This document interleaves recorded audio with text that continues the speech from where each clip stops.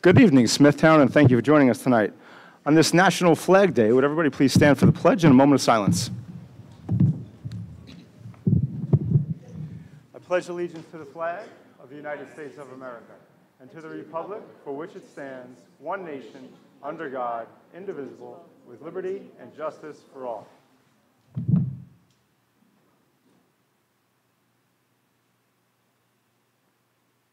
Thank you.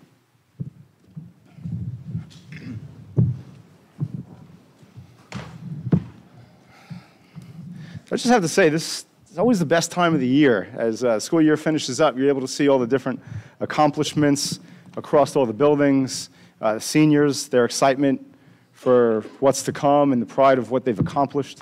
And there's so many great things going on throughout the district. I hope we're doing a good job highlighting those things, and I hope that you're able to see not just what's happening at the building maybe your kids attend or where you live, but across the district, because as we've had presented here throughout the last several months with our different athletes, and not athletes, but student athletes, and different clubs, there's so many talented students and great accomplishments that we really want to try to highlight and recognize those as much as possible. We have another, the robotics team, which I'm excited about later on. We'll get a chance to see them, and I don't know if you were at Smithtown Day, but they were there with their booth and able to speak about what they've done and what they do and how they compete. And they were telling my little younger guys about Legos and how they can get involved in the robotics later on down the road. And it was just such a wide variety of opportunities and possibilities, and it really is great to see. So I hope you guys are excited as I am to see all the things that are happening. Anybody else going to share anything? Dr. Secor, please. Can we do the acknowledgements to the students now? Yeah, please. Right on cue. Good evening, and thank you, Mr. Gribben. And we have some acknowledgements that we would like to share with the Board of Education and school community this evening. Tonight, we would like to recognize some of our outstanding robotics and DECA students. And I will ask Christine LaFries, our Director of Career and Technical Education, to come up and introduce them. And shortly after that, there will be a brief, awesome demonstration of our robot. Yeah, no, it always is impressive. Thank you, Dr. Secor. I'm going to ask Mr. Hennings, Mrs. Massimo, Mrs. Wood to come up here with me as well. They are the DECA advisors. We're going to recognize the DECA international competitors. Just to let you know what they had to do to get here, DECA is a co-curricular club at both high schools, and it's for students involved in our business program. And it's all done outside of their classroom day. They spend a lot of time preparing, working on their manuals, working on their presentations. We have great mentors from the community that come out and work with them. And this year we were fortunate to have a selection of students that made it to our international competition in Atlanta, Georgia. Every year it's somewhere else. We've been to California, we've been to Florida, we've been to Utah.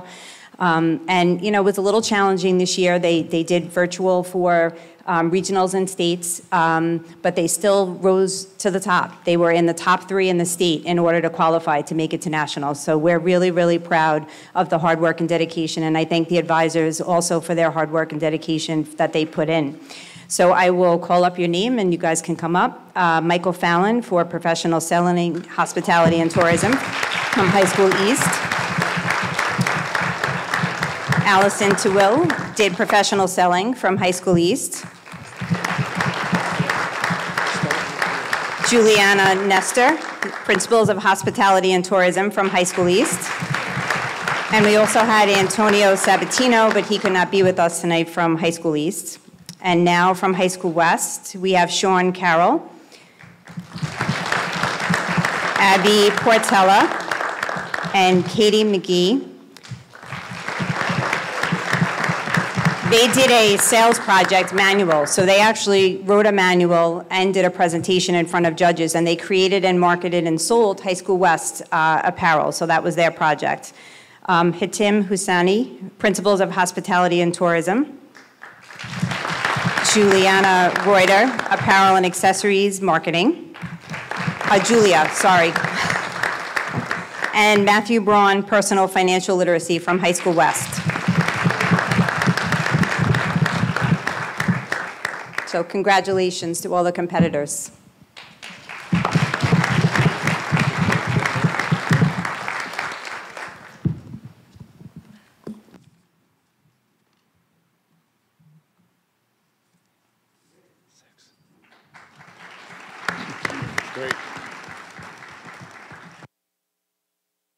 Thank you. Okay, next up, we're going to move on to robotics. We have a couple of recognitions before I turn it over to the team to do their demo. I'm going to ask Mr. Savage and Mr. Costello to come up so they can hand out their certificates. They are the robotics team advisors. So our first award goes to John Galetta. Come on up, John. And John was a Dean's List semi-finalist, was the award he won. In an effort to recognize the leadership and dedication of the most outstanding secondary school students from FIRST, the Kamen family sponsors awards for selected 10th or 11th grade students, known as the FIRST Dean's List Award. The students who earn FIRST Dean's List status as a semi-finalist are great examples of current student leaders who have led their teams and communities to increase awareness for FIRST and its mission while achieving personal technical expertise and accomplishment.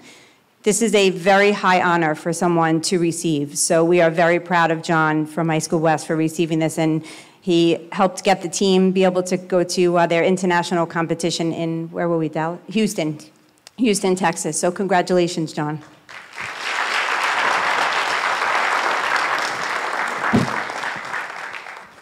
I'm going to ask you to stay, John, because now we're going to recognize the entire team, some members of the team, for receiving their Excellence in Engineering Award. So I'd like to call up Abigail Brennan, Akib Syed, Christiana Felcaro, Luke Clark, and Varshita Kadella.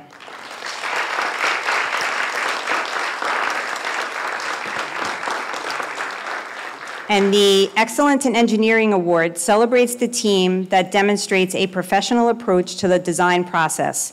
A team must be able to describe the engineering process they went through and can trace elements of the designs from conception. The designs reflect an engineering solution to a specific problem and its functional practice. The designs are elegant and advantageous on the field of play. So congratulations to the team for receiving that award.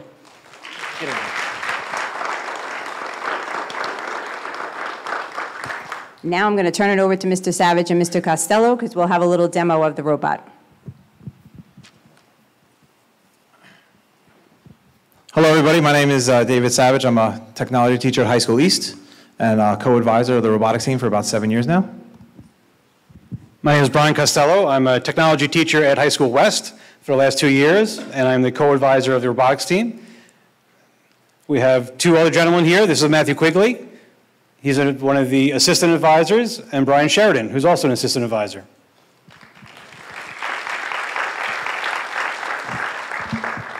They're both also former presidents of the team and Smithtown graduates. And I'm going to pass it over to Matt Quigley, who's going to talk a little bit about how the team leads straight into college, career, and industry. Good evening, everyone. So I graduated the team in '07, but before that I spent 4 years on the robotics team here. And the skills that these students will learn, well, they'll take with them for the rest of their lives. Things like time management, cost management, the ability to work on complex problems that don't have finite solutions. You know, not every answer is in the back of a textbook. And things like working with people. You know, as the complexity increases, the stress increases, and people start arguing, and I actually love that because it means that they really care about it, and they're going to focus hard and really try to do what's best for the team. And these skills are brought into college. You know, I graduated from my master's and bachelor's of mechanical engineering from Stony Brook, and for 5 years I would sit in classrooms, and you can tell the students that went from a FIRST program. They were the ones a little bit more focused, a little more able to handle the dearth of the knowledge that's being brought to you, and just a little bit more grounded. And that goes not only to college, also to industry. Freshman year of high school, I was so excited to be on a field trip. We went to a German automation company called Festo, and we learned about pneumatics, so air-powered cylinders. And 9 years later, I'm at a job fair and from college, and I saw Festo, just wanted to go say hi, and that led to my career. And I've been with this company for 10 years, and you know, I'm in a small group of 5 people, and 4 of them came from this program. And frankly, the 5th person didn't come here because he was in industry way before this was even a program. But it really does help you succeed in life.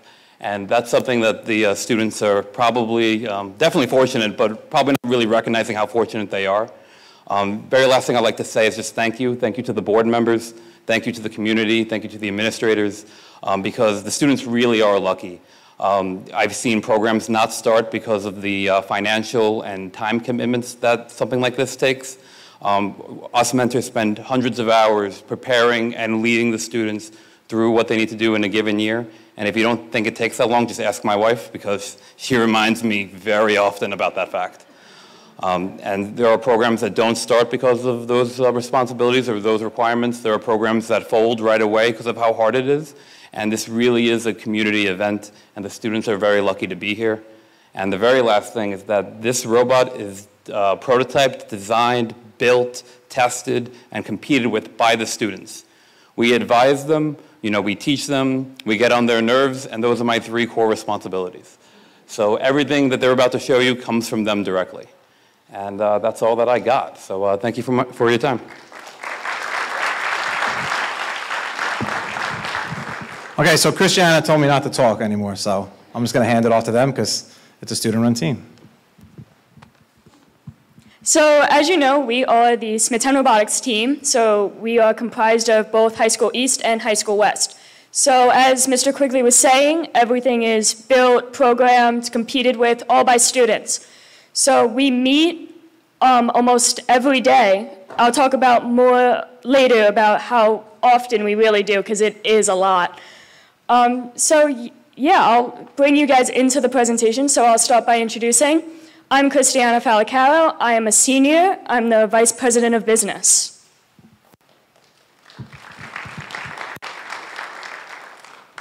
I'm John Gletta. I'm a junior, and I'm the incoming president of the team. I'm Abigail Brennan. I'm a freshman, and I'm the ambassador for the middle school FOL teams. I'm Rashitha Kodella, and I'm a junior, and I'm the public relation officer for next year. Hi, my name is Luke Clark. I am a junior and also head of competitions for next year. Hey everyone, my name is Akib Syed, and I'm the Vice President of Engineering for this year.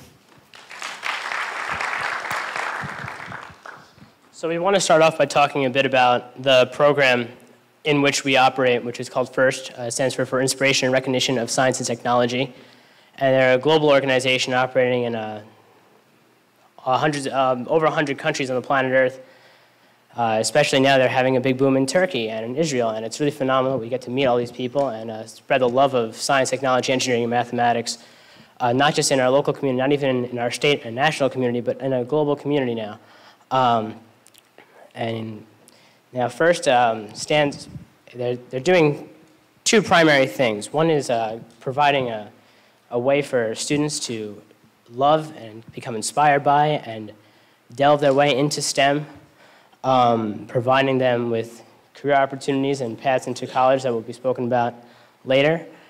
But it's also providing a sort of sport-like, I say in quotes, scenario where there's a very competitive aspect. Many of us, we don't take part in the athletic sports, but this allows us to dive our passions into it, and it fulfills a very competitive role for at the high school level.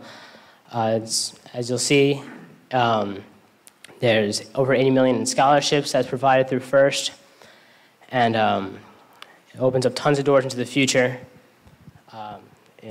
not only in STEM, but in other fields that will be impacted by the various skills that you'll see we learn on this team. Now I'm going to hand it off to Abigail Brennan now. She's going to talk about engineering skills. So on the team, we go through our first steps of the design process where we learn how to prototype and draft, and then we go into the actual building of the robot where we learn how to program. We learn electrical engineering, mechanical engineering, and just problem solving in general, because we do experience some bumps along the way. And now. Well, then let's get on to the business department of our team. So the business department handles all the sponsorships and outreach programs where students can develop their financial management skills, their organization skills, their professional communication skills with corporate sponsors from companies such as Festo, Altice, Microsoft, and local companies too. So we do outreach programs such as like the Smithtown Elementary presentations that we did, and the Smithtown Fair that Mr. Gribbin talked about earlier. And yeah, and then we do like,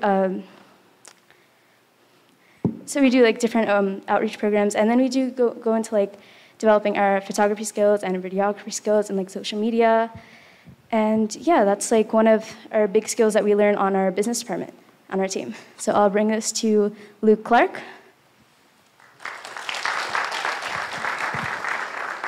Now, all these actions and stuff that we do throughout the season is not just to build a robot, but it is also to make life skills.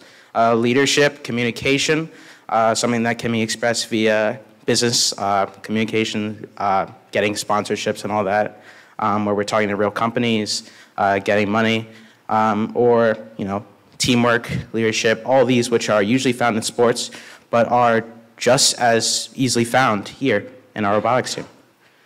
There's also adaptivity and being able to work under pressure, which is very important in the modern world, I would have to assume. And each of these work towards making a better person. I'll put it on to my great friend here, Aqib Syed. Thank you, Luke. You've heard about all the skills that robotics requires from the last 3 people that came before me. You've heard about the engineering skills that it requires. It requires mechanical engineering, electrical engineering, programming. You name the skill, we have the skill. We have business with sponsorships. We have communication. We have to fund the robot. This robot costs about like $5,000 to build. So we have to contact these companies. And these skills that we learn all throughout high school, these don't just stay in high school. These carry over to college. We have sent, as a team, we've sent people to Harvard, to MIT, to Cornell, and if I get to brag about myself a little bit, I'm going to the University of Maryland for a full ride, and my friend here, Christiana, she's going to SUNY Oswego for technology education, so you can really begin to see just the impact that this community has on the seniors and on all people on the team, and I think I'm just not speaking for myself when I say that this team has really helped me gain the skills necessary to have a successful future in technology and also in business. And with that, I'll pass it off to Christiana.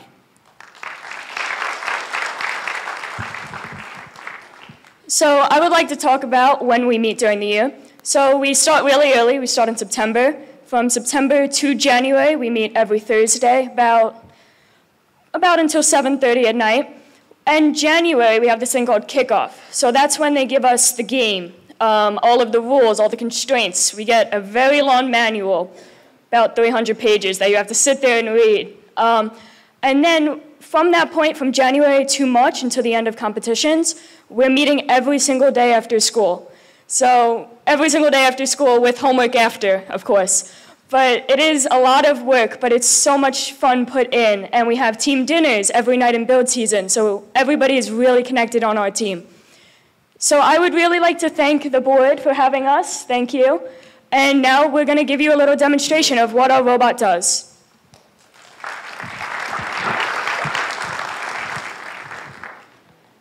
So once we enable here, we can talk about the sort of engineering process and the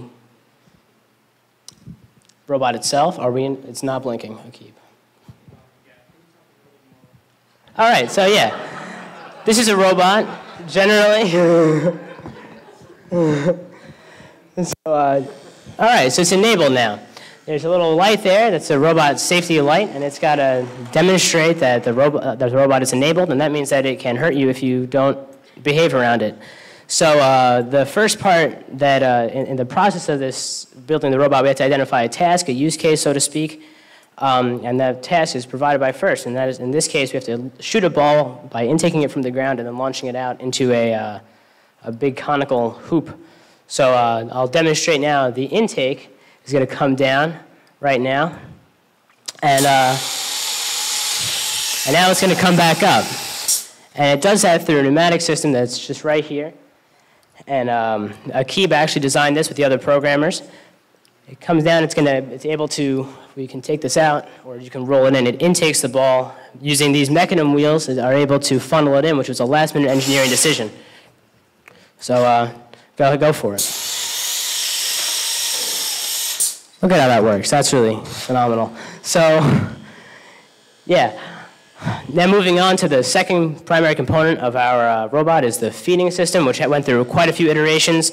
Initially, we went for a thin cord, but now we had to adjust to a belt because it was a lot less slippage was occurring on the pulleys, and it gave us more surface area. So, as you can see, I don't know if you can see, but there's these orange belts right here, all internally, and they're responsible for transporting the ball up over here. Now, it's moving back and forth. Very sick. Now, we're going to try and launch one of these balls in a safe manner. And as a matter of fact, it's not going to hurt anybody or any equipment, and it's going to be quite astonishing that that's the case.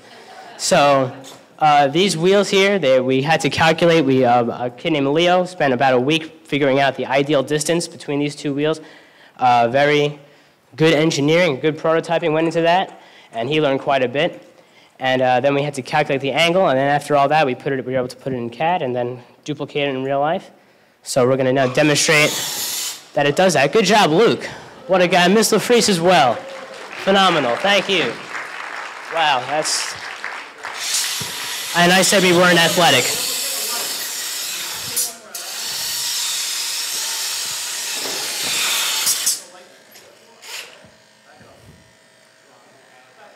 Back.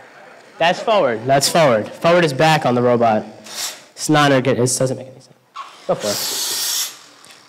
Look at that. And they said we weren't athletic.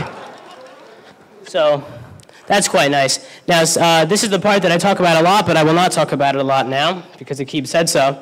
And it's this climber here. So we're going to actuate the climber to demonstrate what it's supposed to do. The robot does a pull-up on a bar. It's rather fascinating.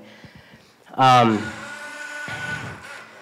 now imagine there's a bar like right here, and you can like picture it, and then you pull it down, and then these hooks actuate, and it locks on, so it'll install the motor.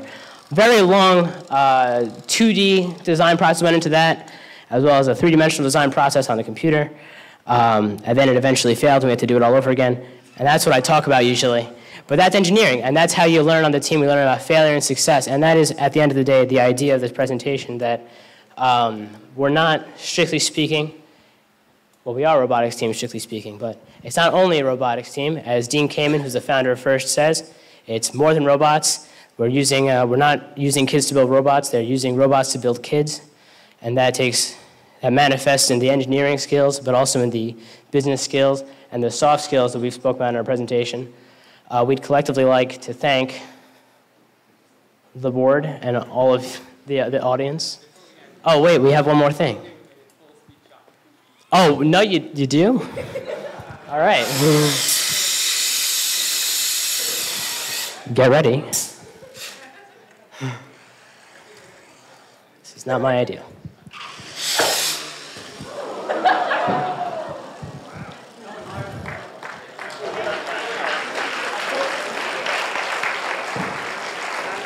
And now we'd like to thank the board extra for letting us hopefully come back next year. So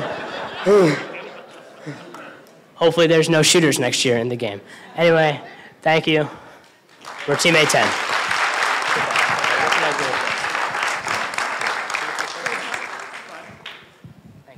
You're welcome. Thank you very much. And thank you to the board for allowing them and Dr. Secor to come tonight. They're an amazing group of students to work with. They put a lot of time in, and I'm very grateful to be able to work with them. So thank you.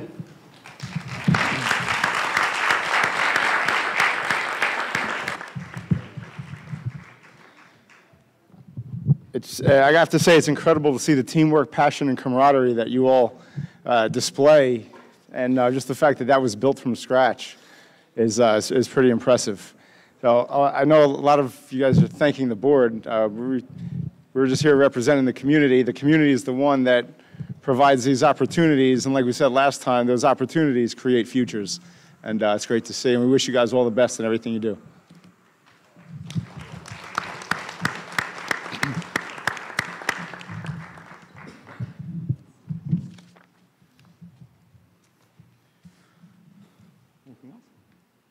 We're good? All right. Like I said, a lot of great stuff going on in the district. So we have our, back to our agenda, to move to receive the claims auditor's report. Could I have a motion to approve the claims auditor's report? Motion. Second. Any discussion? All those in favor? Aye. Any opposed? Passes unanimously. Next, I'd like to see if we can get a motion to approve the minutes of the May 10th and May 24th regular meetings, the May public hearing, and the May 17th annual meeting. Can I have a motion? Motion. Second. Second. Any discussion? All those in favor? Aye. Aye. Any opposed? Passes unanimously. And finally, motion to accept correspondence items 1 through 12. Motion. Second. Second. Any discussion? All those in favor? Aye. Any opposed? Passes unanimously. Moving on to unfinished business. Mr. Savaretti, do you have something you wanted to share? Yeah, I had the honor of being asked by my daughter to be a chaperone at the Relay for Life, which I knew nothing about. I gave her permission to do it like a parent would, made my donation. I had the honor of being there from 4:30 in the afternoon to 5 o'clock in the morning so I could chaperone her team. What those kids did, we talk about team, the athletes, we talk about clubs. These kids raised over $70,000 for cancer research. Now, for me, it felt for me because I'm a cancer survivor. And I had a lot of those girls who were there, who are my daughter's friends, were on my softball team. I never told them I had cancer. I told them, a friend of mine who I coach with told me, make it that you lost the bet and you had to shave your head. Because it was their last year and I wanted them to enjoy it. I didn't want them to worry about me. And they were fantastic players. They won the champion. But seeing them watching me walk around as a survivor, they finally realized what I had. Just what those kids did to me, I took it like personal because $70,000. If anybody's listening to me, next year, if we could all maybe everybody go out there and support them because they were selling things on the field. They were raising money up and sending apps out to everybody. Let's try to break that record because that is something, $70,000 for high school kids to raise for cancer research. They deserve a round of applause. That was very great.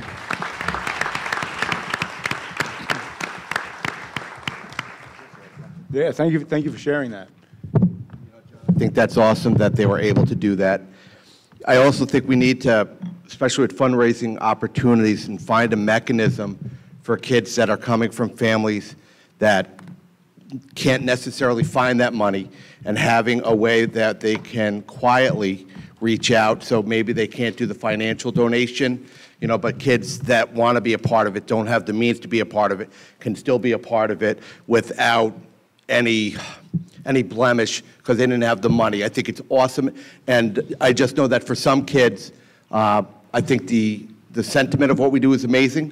I think the money that our kids raise is amazing, and I'm envious that you had an opportunity to do that with your child and your friends and stuff like that. But going forward, to continue to build on that success, also finding a mechanism for kids that just don't have the means to participate. And that's not on you, John, or taking anything away. Just want to have as many kids that want to be there, find a way to be there. And that's something that, Dr. Sikora, if we can talk with our high school administration about finding a confidential conduit for kids to reach out and say, I want to be there. I just don't have those funds. Yeah, but it wasn't individual fundraising. They did it as a group. Right. My daughter had a group of, I believe, 7 kids, boys and girls. Other groups had more. They did it as a group, as a team, and then they just pulled it all together. Right. And that $70,000 was everyone together as a school dish. I believe it was just Smithtown West. Again, I apologize, I'm not 100% sure.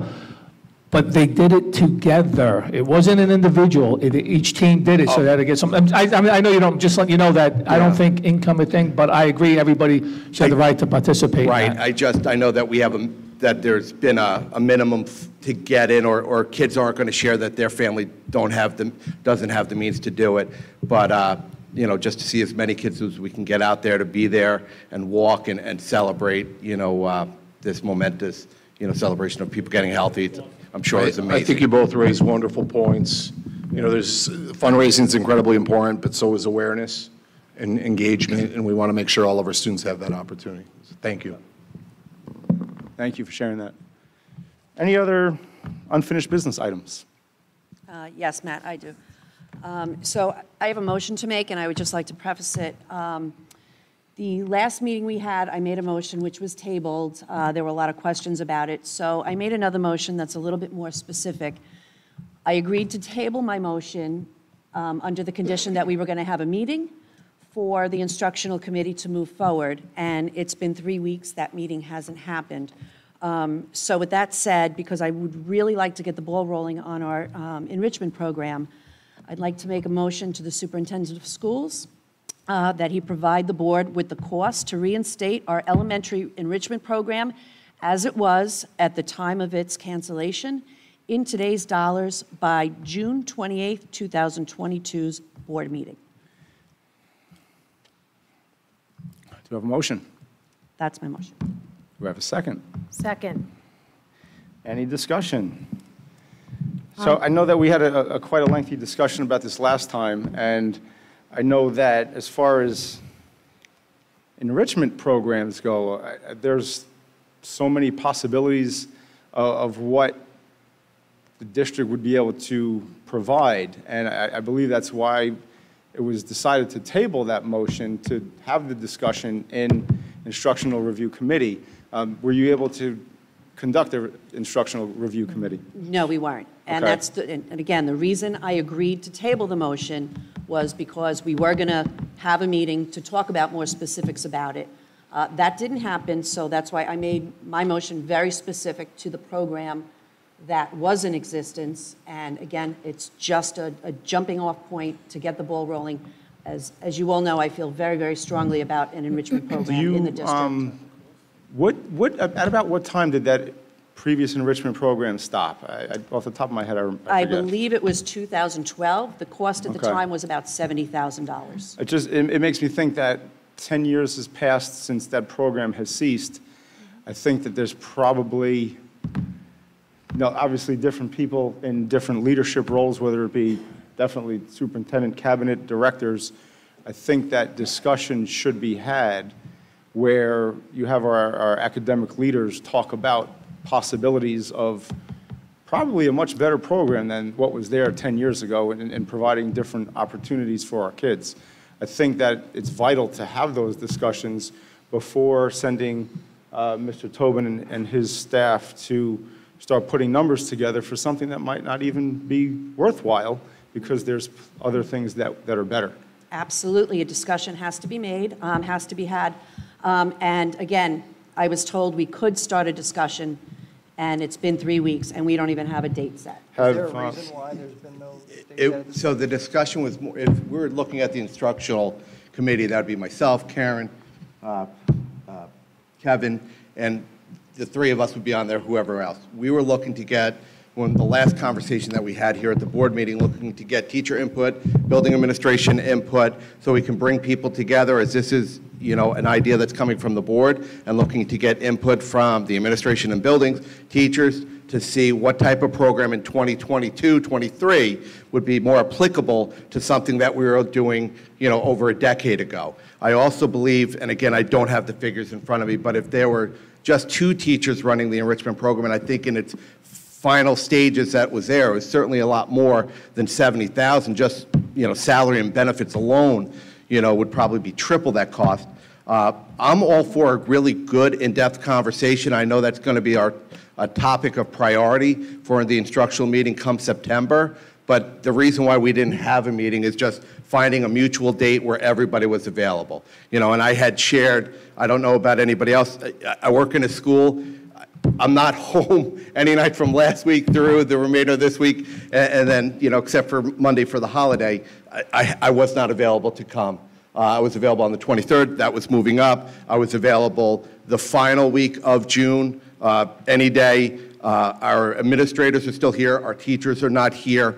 but it's important to bring everybody to the table. And this isn't pushing it off. It's, you know, we can do it two ways. We could do it fast or we could do it right. And I think having what we're looking for 22, 23 and beyond, I think that's worthy of a discussion with all the different representation to be a part of it. So I think that conversation absolutely has to happen before we send our administrators off doing something that would wind up being completely meaningless.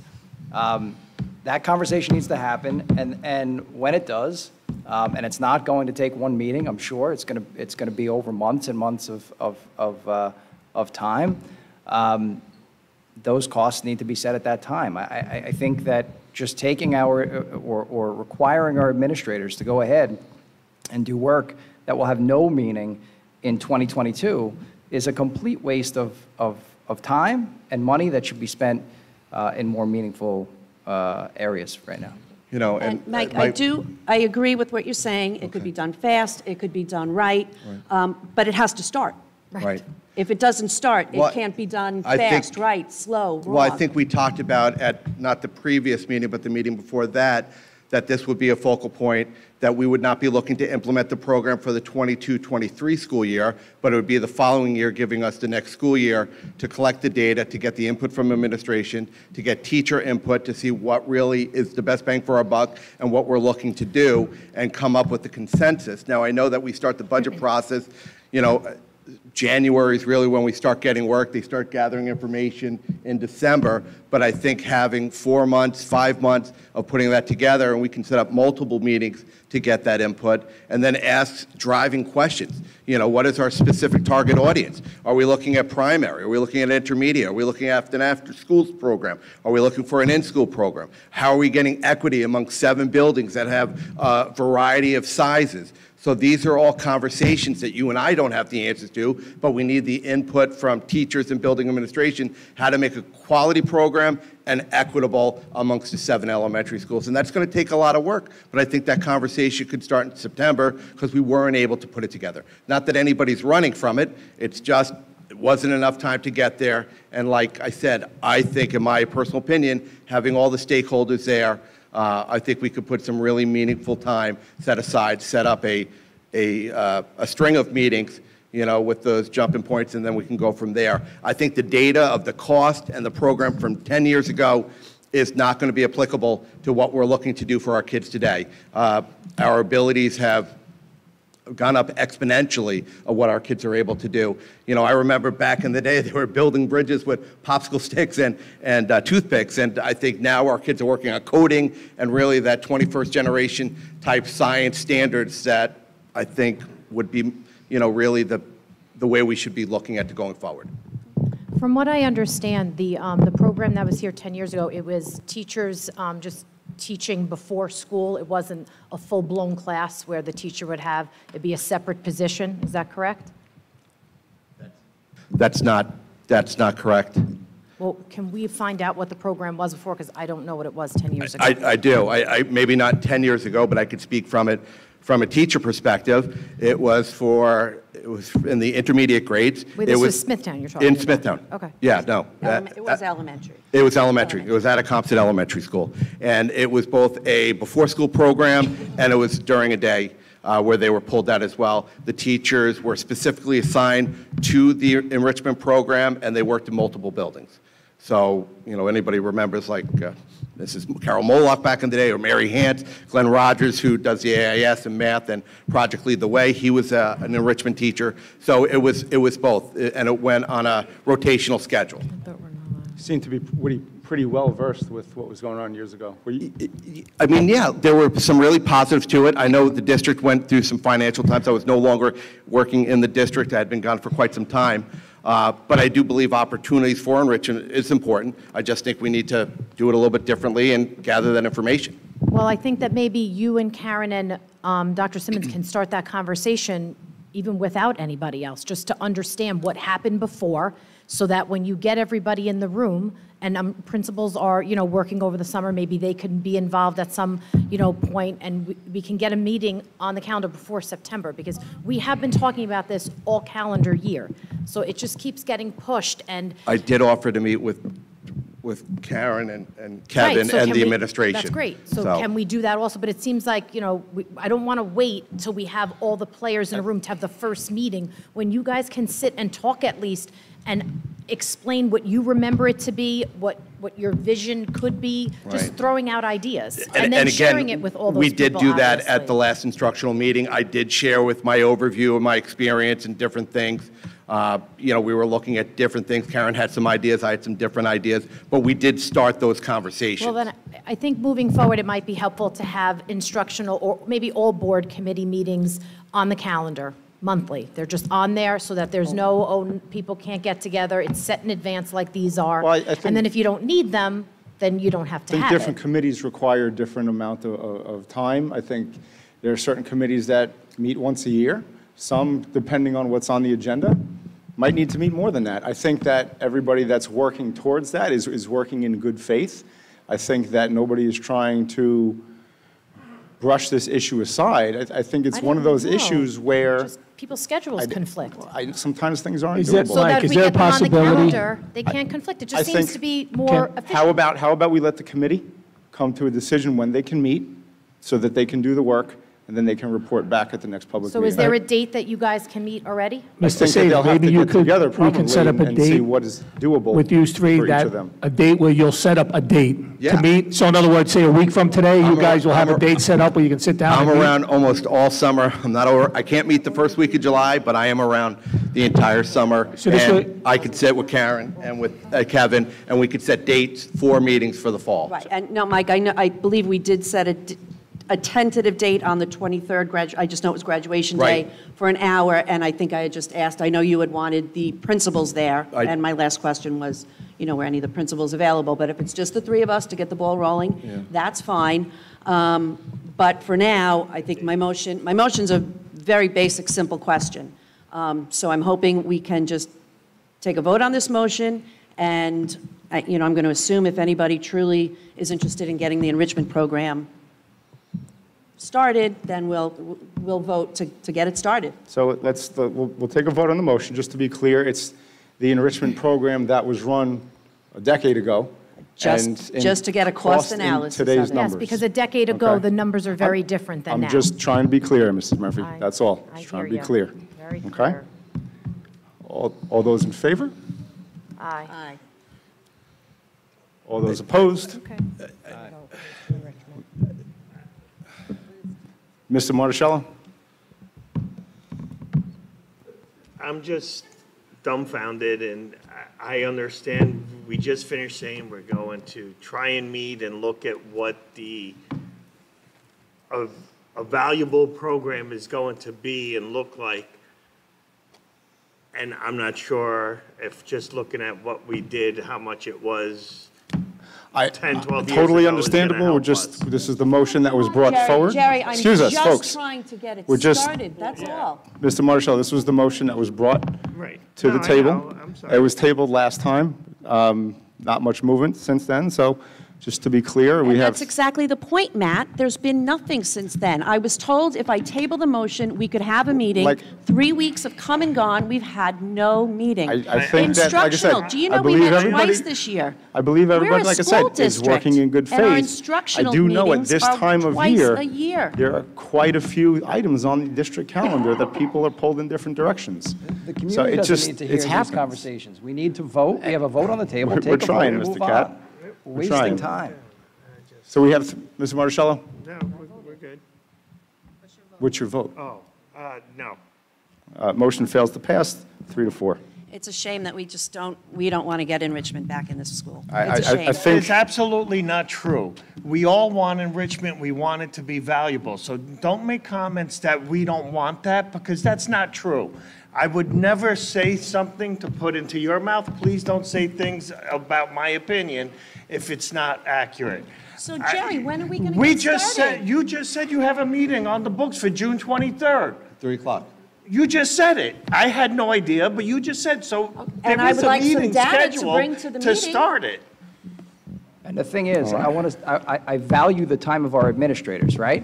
And so do I, Mike. I don't want So do I I. don't want them to waste their time doing something that is irrelevant. have the conversation, see what can be done, and when you have an idea as to what you want to accomplish, at Okay, that we point, let's voted get already. So, closer. Mike, you're saying my idea is irrelevant? That's a Yes. little bit All insulting. right, folks, we've had the motion, we voted on it, time to move on.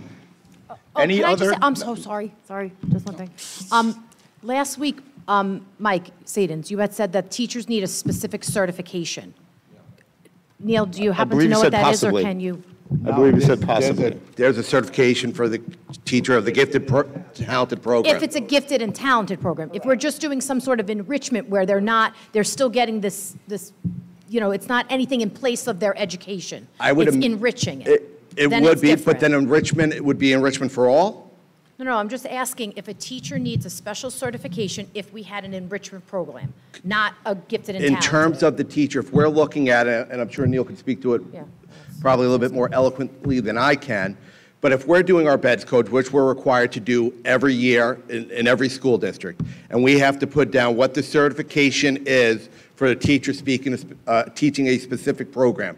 If we have a teacher teaching an enrichment or a gifted program, whatever name we give to it, that's teaching out of certification, that's not something that the district is prone to do unless it's an emergency situation. What if it is not, what if, I guess this is why I feel like the conversation needs to happen, because in my head, when I'm thinking of enrichment in elementary, I'm thinking of just how we had elementary this year, but in addition to that, there is enrichment before school, after school, at some point like that. So would that teacher need a certification, is what I'm asking Neil. I think these are great conversations, but I think we're at the wrong venue. I think these are the conversations that should take place in the Instructional Review But Committee. that And would Mr. be. Sadins, would you be able to put certification as an agenda item? Yeah. The next time that you That's something meet? that Neil could share with Kevin to bring to the meeting on the 23rd. Thank you. I think that's the whole purpose of having these committee meetings, to really get in depth with, and that's why we have these committee meetings. Two, Matt. That's good. All right, awesome. Moving on, any other unfinished business items? You had AC?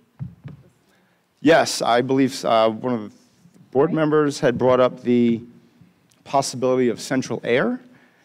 And I know that, for me personally, I know that as the climate continues to change, some people may believe that or not, but I think that we have to head in that direction. And in time,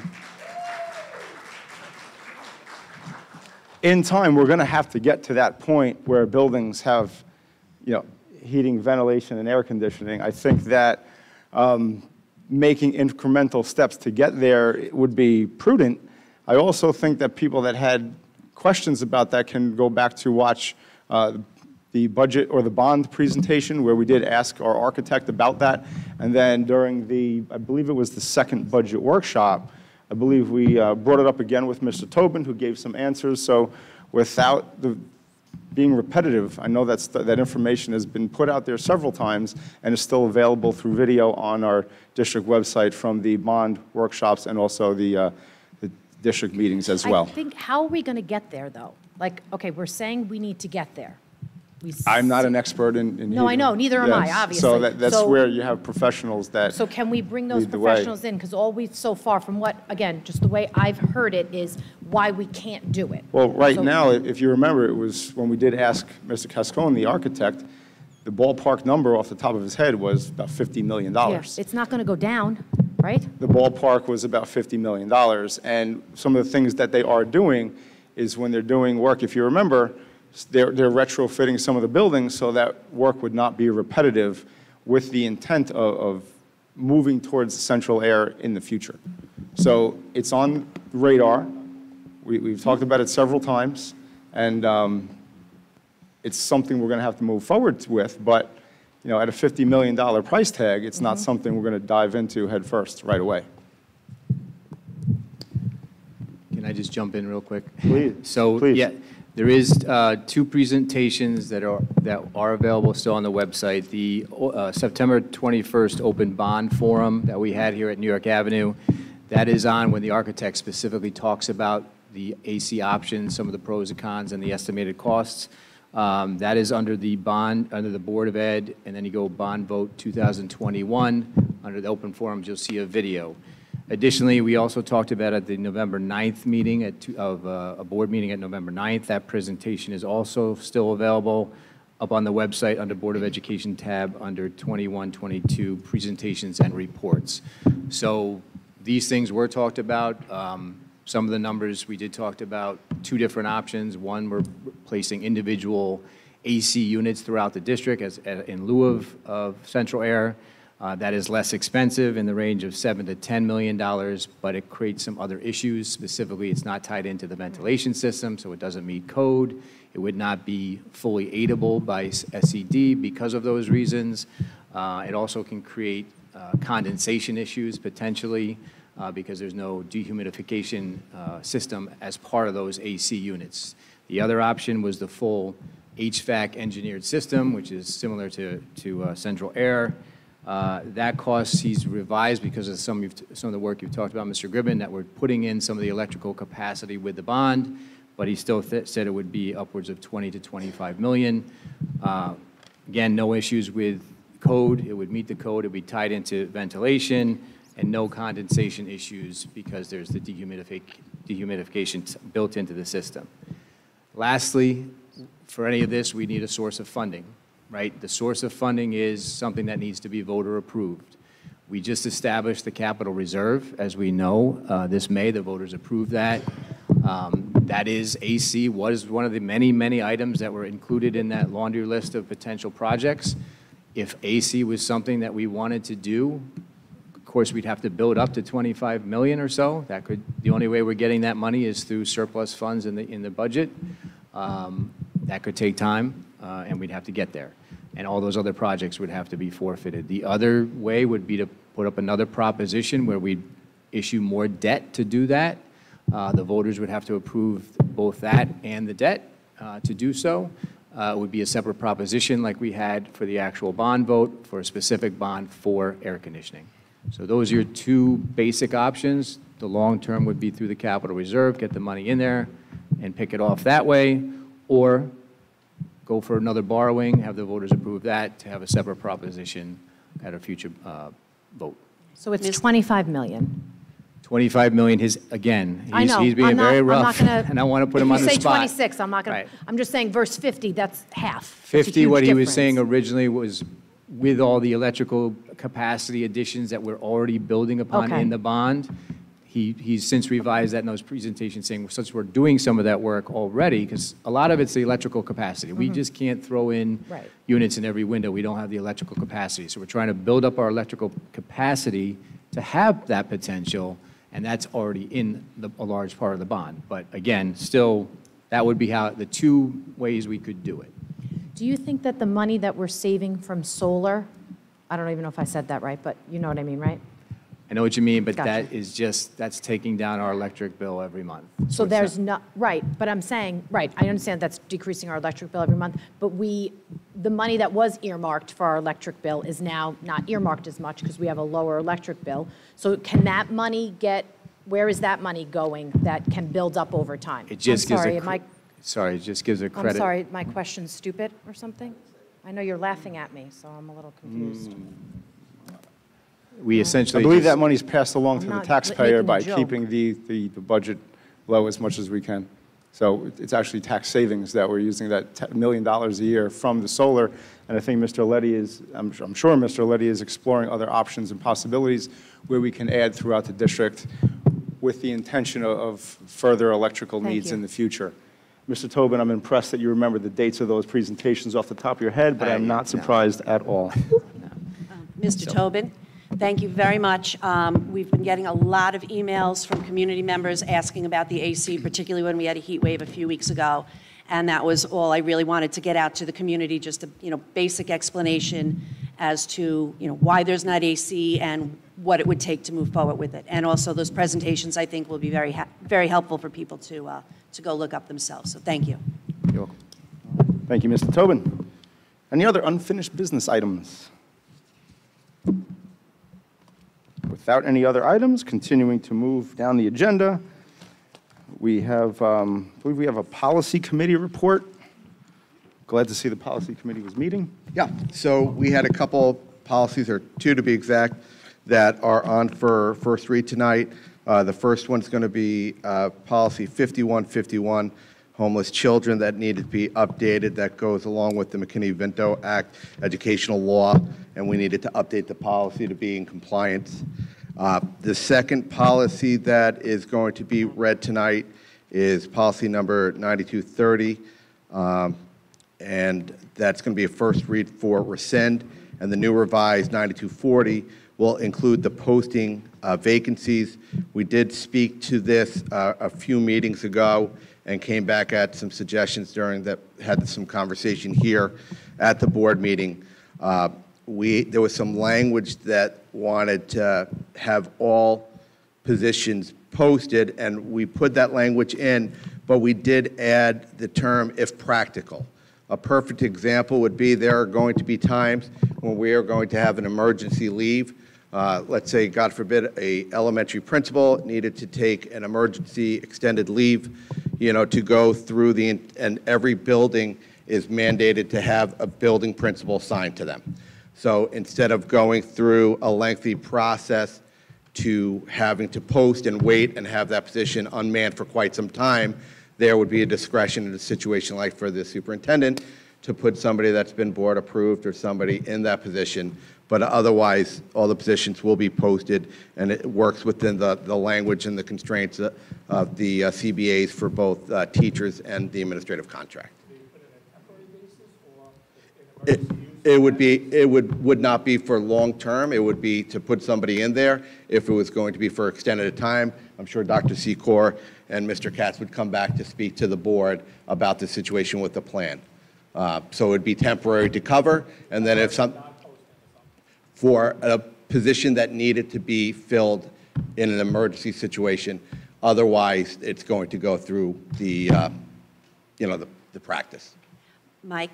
Yeah. It's interesting that you use that one phrase, if practicable, because I had in my notes, that was the one thing I had an issue with. It's such a loophole word. Could it be changed to for emergency purposes only, or something that, if it wasn't practicable because I had to leave early that day, or, it's a loophole word. It is a loophole word, I guess. I would trust the superintendent, and the cabinet that they're not looking to do a loophole or work through a back door, that it would be a genuine situation. Unfortunately, we've had situations where people had to go on emergency leaves that are not expected, and those positions need to be filled. We do have people that have worked in the district or have, are known commodities that have come back and filled in for leaves here in the 20-something years that I've been, a part of here as either an employee or as a community member. So there was some other language that was changed in there, but we did leave that for that. If you'd like to hold off on the first read, we can. I would like to. It's just so subjective, and, this policy is... Do you have a suggestion for a better word? Well, I would leave it out altogether if possible. I was just curious, 'cause I know... Or say in emergency situations only. I mean, this policy is to protect our employees. If I'm not mistaken, do we not have to vote to put someone in temporarily as a board? We do. Even in the emergency situation? So Correct. It's not like it's carte blanche. We as a board have to approve Correct.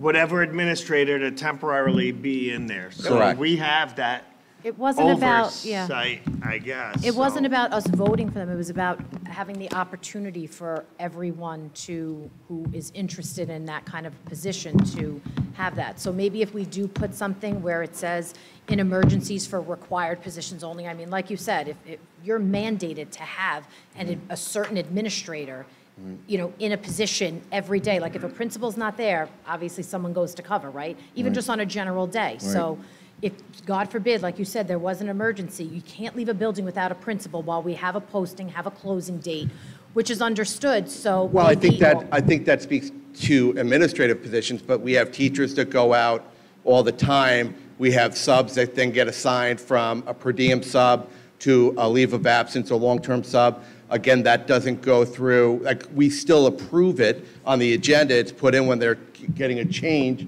of their position. So we do that. You know, again, I think we left that in there for that specific emergency type of situation, but I think we cleaned it up to make any new positions. If I can just make a suggestion.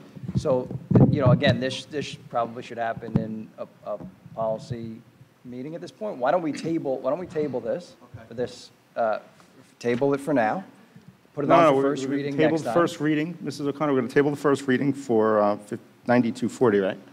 Table the first and reading. And then, I think that's all right. Well, Table it gives us. Let's find a better word. I wouldn't think so, because then we'd have to put that on for a first reading, wouldn't we? Right? So I think it makes sense to table the first reading today. And then we'll have another policy meeting and put it on for the next meeting. Sounds like a plan. Okay. Sounds like a So plan. we can expect for the next first reading that that phrase would be something different, or it could come back and say, sorry, we're doing it anyway, just vote? They'll have the discussion in policy meeting, and then they'll bring a recommendation.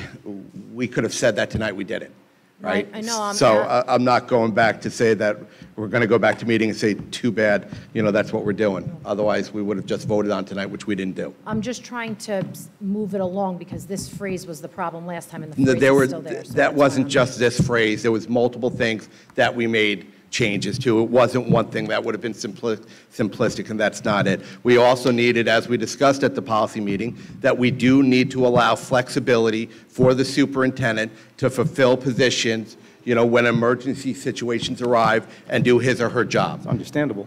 You know, and as Jerry said, we come back to the board and it gets voted on, and whether we approve it or not approve it, there's still that, you know, checks and balance system, you know, where we have to be on board with that. And just so you're aware, when we have the policy meeting, we're also with counsel. And in that meeting, we can speak to counsel further and get some advice from him and see if what changes would be necessary, if any.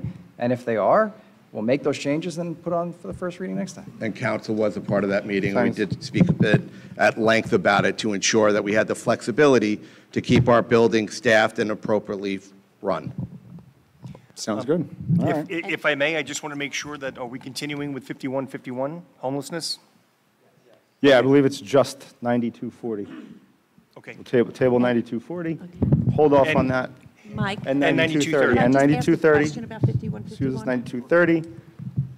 And another question about Well, 5151? Couple like errors, would you want me to just send them to you to fix? Yeah, that would be great. And then it was a very comprehensive policy on homeless children, and I'm just wondering, I think you said something about compliance, is that the only reason there was a?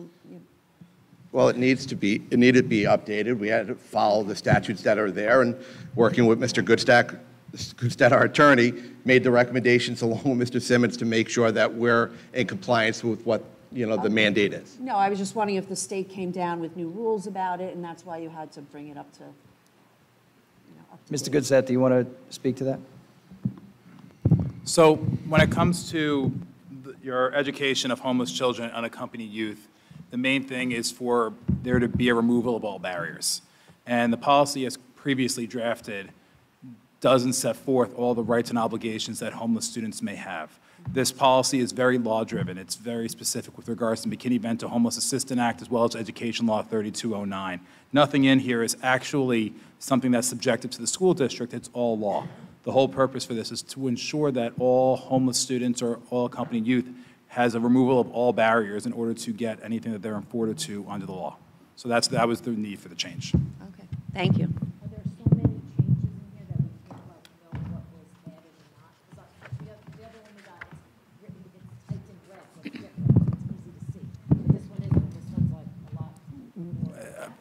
If I may. If I may, so basically you had a policy that was in board docs. It was 2 pages. We've basically scrapped the entire policy and started fresh because this policy says pretty much nothing. So your new policy is much more straightforward. It sets forth everything in the law that homeless students and unaccompanied youth are entitled to. And it's something that the district already practices. It's just now in writing. Thank you, Mr. Goodstead. Thank you for the time and energy you guys put into the policy committee to make sure that we're updated and have accurate policies that reflect our practice.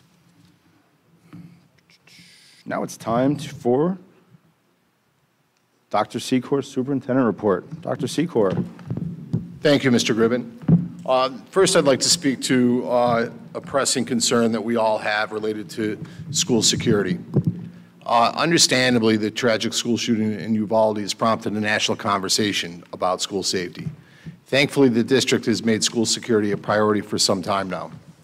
Our efforts in protecting those we teach and supervise are ongoing and remain a constant priority, not because of a reaction to an incident, but rather as a proactive approach to strengthening our safety protocols in all of our schools. That said, we will always look for ways to improve in this area. In addition to the information that was shared in our recent letters regarding security, I would like to highlight the following. Over the last several years, the district has made several additional investments in various security initiatives, including the following. The district hired Covert Investigations as its security consultant in 2018. We installed security vestibules and visitor management system, otherwise known as Raptor, at all schools and in the central office. We installed exterior security booths at the secondary schools. We increased and enhanced security camera coverage district-wide. We installed a swipe access control system and other lockdown and lockout features district-wide. Over the last several years, we purchased additional security vehicles. And on this evening's agenda, we are asking for the Board of Education to authorize the purchase of 2 additional vehicles to allow us to post a security vehicle every day at every elementary school, in addition to the existing full-time security staff coverage at these buildings. The 2 new vehicles will be electric and will have the ability to be charged at the existing charging station at High School West. As I stated earlier, this has been a district priority for some time. Also, the bond that was approved last fall and mentioned earlier this evening will help provide us with additional resources to bolster our existing safety and security measures. The budget was developed to include updated video surveillance and the installation of additional cameras.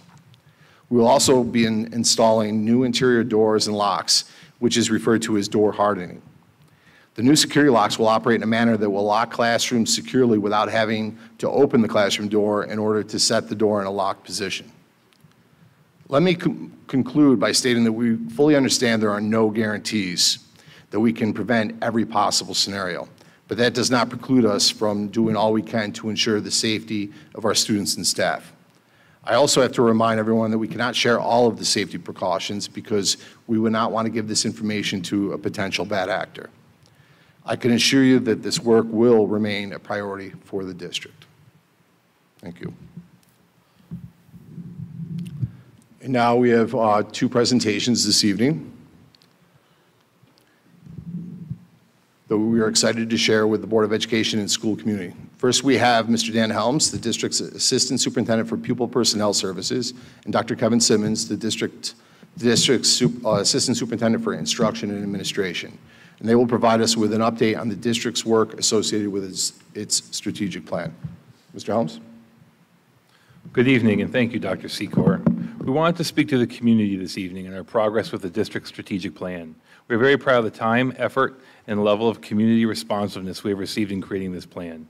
We have received over 4,000 responses from the school community to assist in generating this strategic plan. As you can see in the outline, we began our work in the fall of 2020 and have made continuous progress, readily building our momentum towards a finished product. We have conducted leadership workshops, created and distributed surveys to the school community, drafted and updated the district mission and vision statement, reviewed outcomes and metrics of surveys and focus groups, and currently are in the editing and drafting phase of the strategic plan. We are excited that the strategic plan will be operational and available to share with the community in the fall of 2022. The mission and vision was presented to the community in the fall of 2021 and garnered a satisfaction rate of over 90% from the 4,000 respondents. I'd like to read them once again. Our mission reads as, the Smithtown Central School District provides a safe, supportive, and stimulating environment for students to learn where all are valued. We are committed to educating well-rounded, lifelong learners who are compassionate, responsible, and ethical members of society. Our vision reads as, Smithtown Central School District's vision is to support each child in developing the fundamental academic and life skills needed to reach their maximum potential. The district's goal is to encourage a love of learning in students while fostering confidence, integrity, respect for others, and a sense of purpose and belonging. Our core beliefs have been identified through the strategic plan. The surveys and strategic planning meetings have all been instrumental in representing these beliefs and values. Community surveys were used to create common values that pertain to the Smithtown Central School District. These values from the Smithtown community were then presented to the Strategic Planning Committee and to the focus groups for feedback before moving forward. The identified values for our school district surround a commitment to high standards and expectations for our students, respect and citizenship for all members of our school community, responsibility and integrity through honesty, hard work, accountability to ourselves and to those around us, and being student-centered and collaborative, which is evidenced through providing positive educational experiences for our students while creating and maintaining a school community which works together. These values and beliefs assist in guiding our work and providing the structure to the strategic plan. I'll now turn over to Dr. Simmons to explain the next phase of the plan. Thank you, Mr. Helms. Following an analysis of the strategic survey data, as well as the insights provided by the focus group discussions held with Dr. Jennifer Koisen from K-12 Insight, the committee has developed possible focus areas and goals.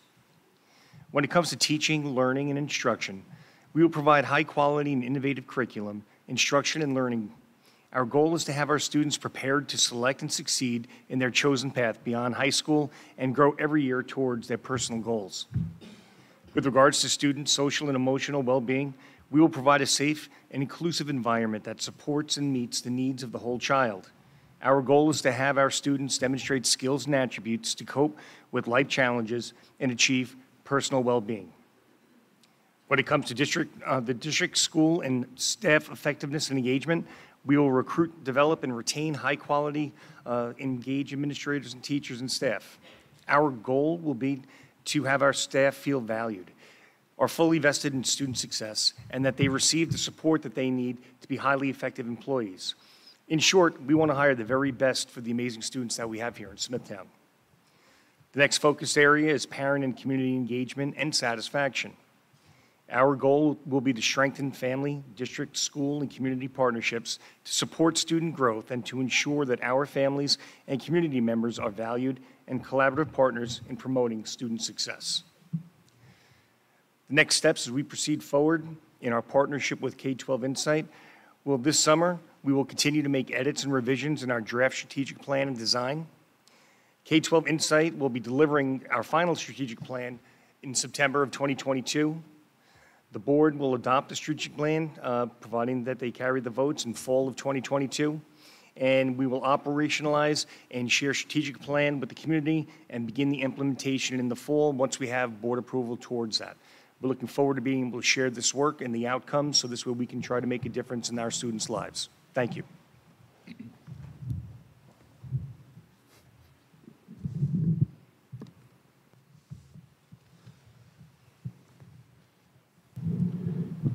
Thank you very much.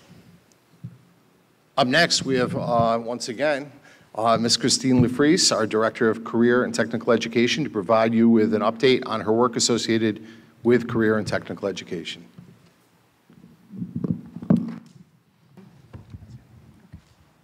Thank you. Good evening. How you doing tonight? Good, how are you? Good. Back up here again. Yeah. Thank you for having me here tonight to talk about the opportunities available to the students through the CTE department. We are very fortunate to have such a comprehensive program that provides real-world connections for our students. A little background on me. I am a graduate of Smithtown High School East. I have 2 children in the district. I worked in the business world as an accountant before I came back to Smithtown to be a business teacher and now in the role of CTE director because of the exceptional programs that we offer here in Smithtown. In the CTE department, we have many educators that have come from various professions, and they bring real-world experiences to the students to enhance the learning that goes on in the classroom. In CTE, we provide career pathways that connect to career opportunities. Why is CTE so important? CTE provides students with opportunities to enhance their learning and work collaboratively with other academic areas to develop skills to be successful in the 21st century. Students enrolled in CTE courses report being more satisfied with their education because they can explore various career clusters and start to narrow their interest in what they may want to pursue in college and the workplace. CTE is an entirely elective area, and we have over 2,000 students enrolled in courses from grades 9 through 12. As you can see, we have many opportunities in the 3 areas, and I will go into each one as I go more detail into each department. We'll start with the School of Business. We have a very robust School of Business offering over 20 courses and the opportunity for students to earn up to 45 college credits in various career clusters. We offer a wide array of courses from basic foundation skills such as keyboarding and computer applications to accounting, finance, marketing, personal financial management, sports, fashion, and a very extensive career program. We also are excited to have 2 New York State-approved CTE pathways. We have one in marketing currently for students, and we will be having one in accounting and finance starting next year. And they can be used for graduation requirements and also an additional endorsement on a student's diploma.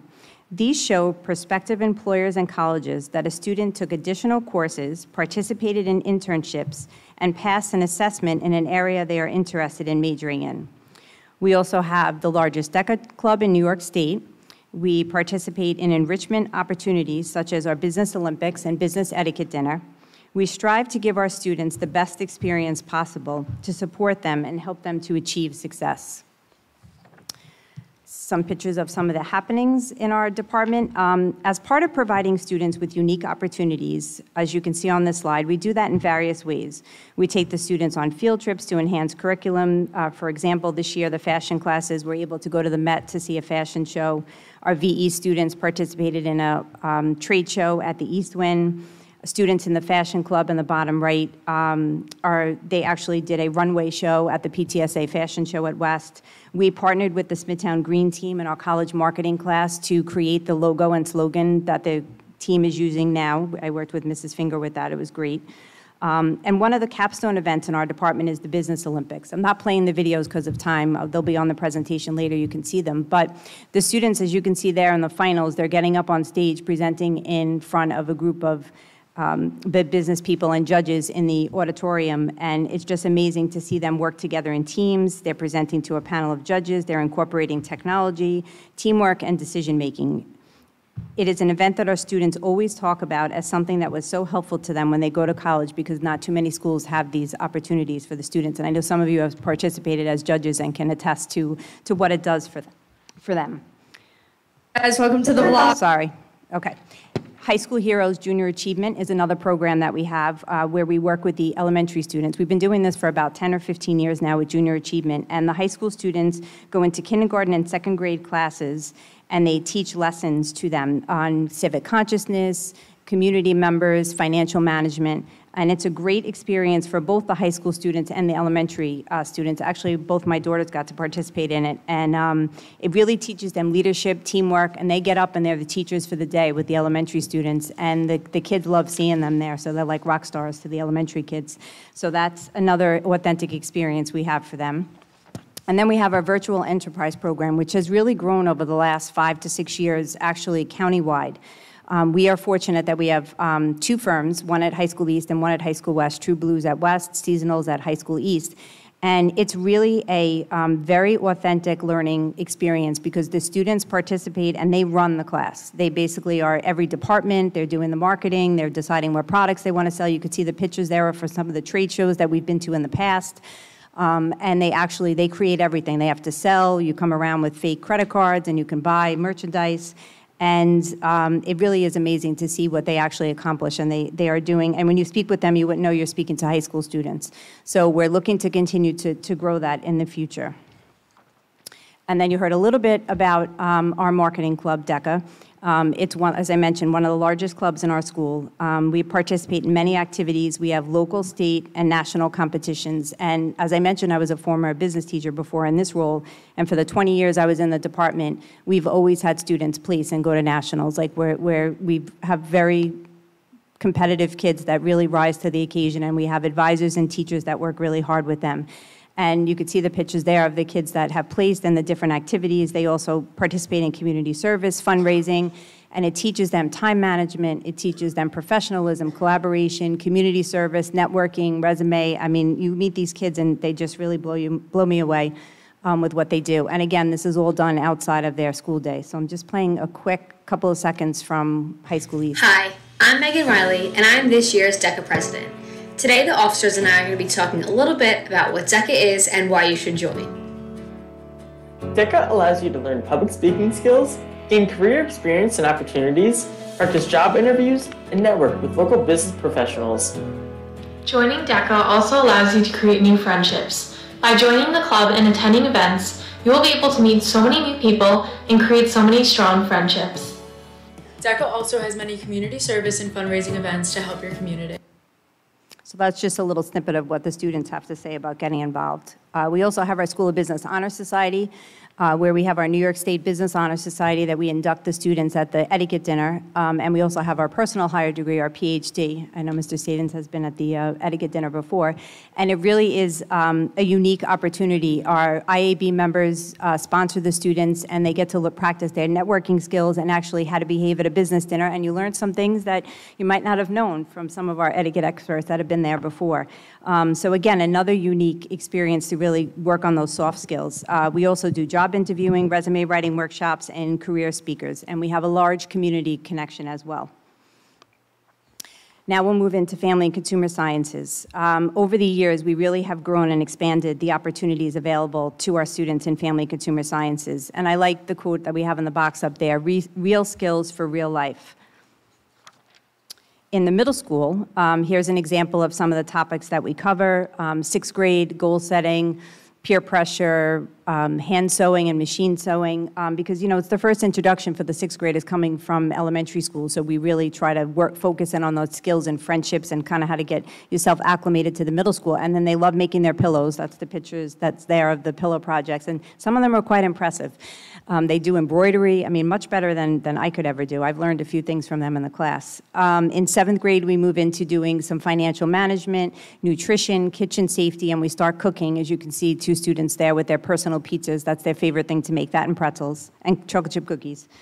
And we infuse those skills with the financial management and rights and responsibilities of consumers. And then moving into eighth grade, we focus a little bit more on careers, entrepreneurship, meal planning, some additional food and safety. We do a food truck, because, you know, they all love to watch all the food shows, so we do a food truck project with them, and they like doing that, and some child care and babysitting, because some of the kids are starting to get into that.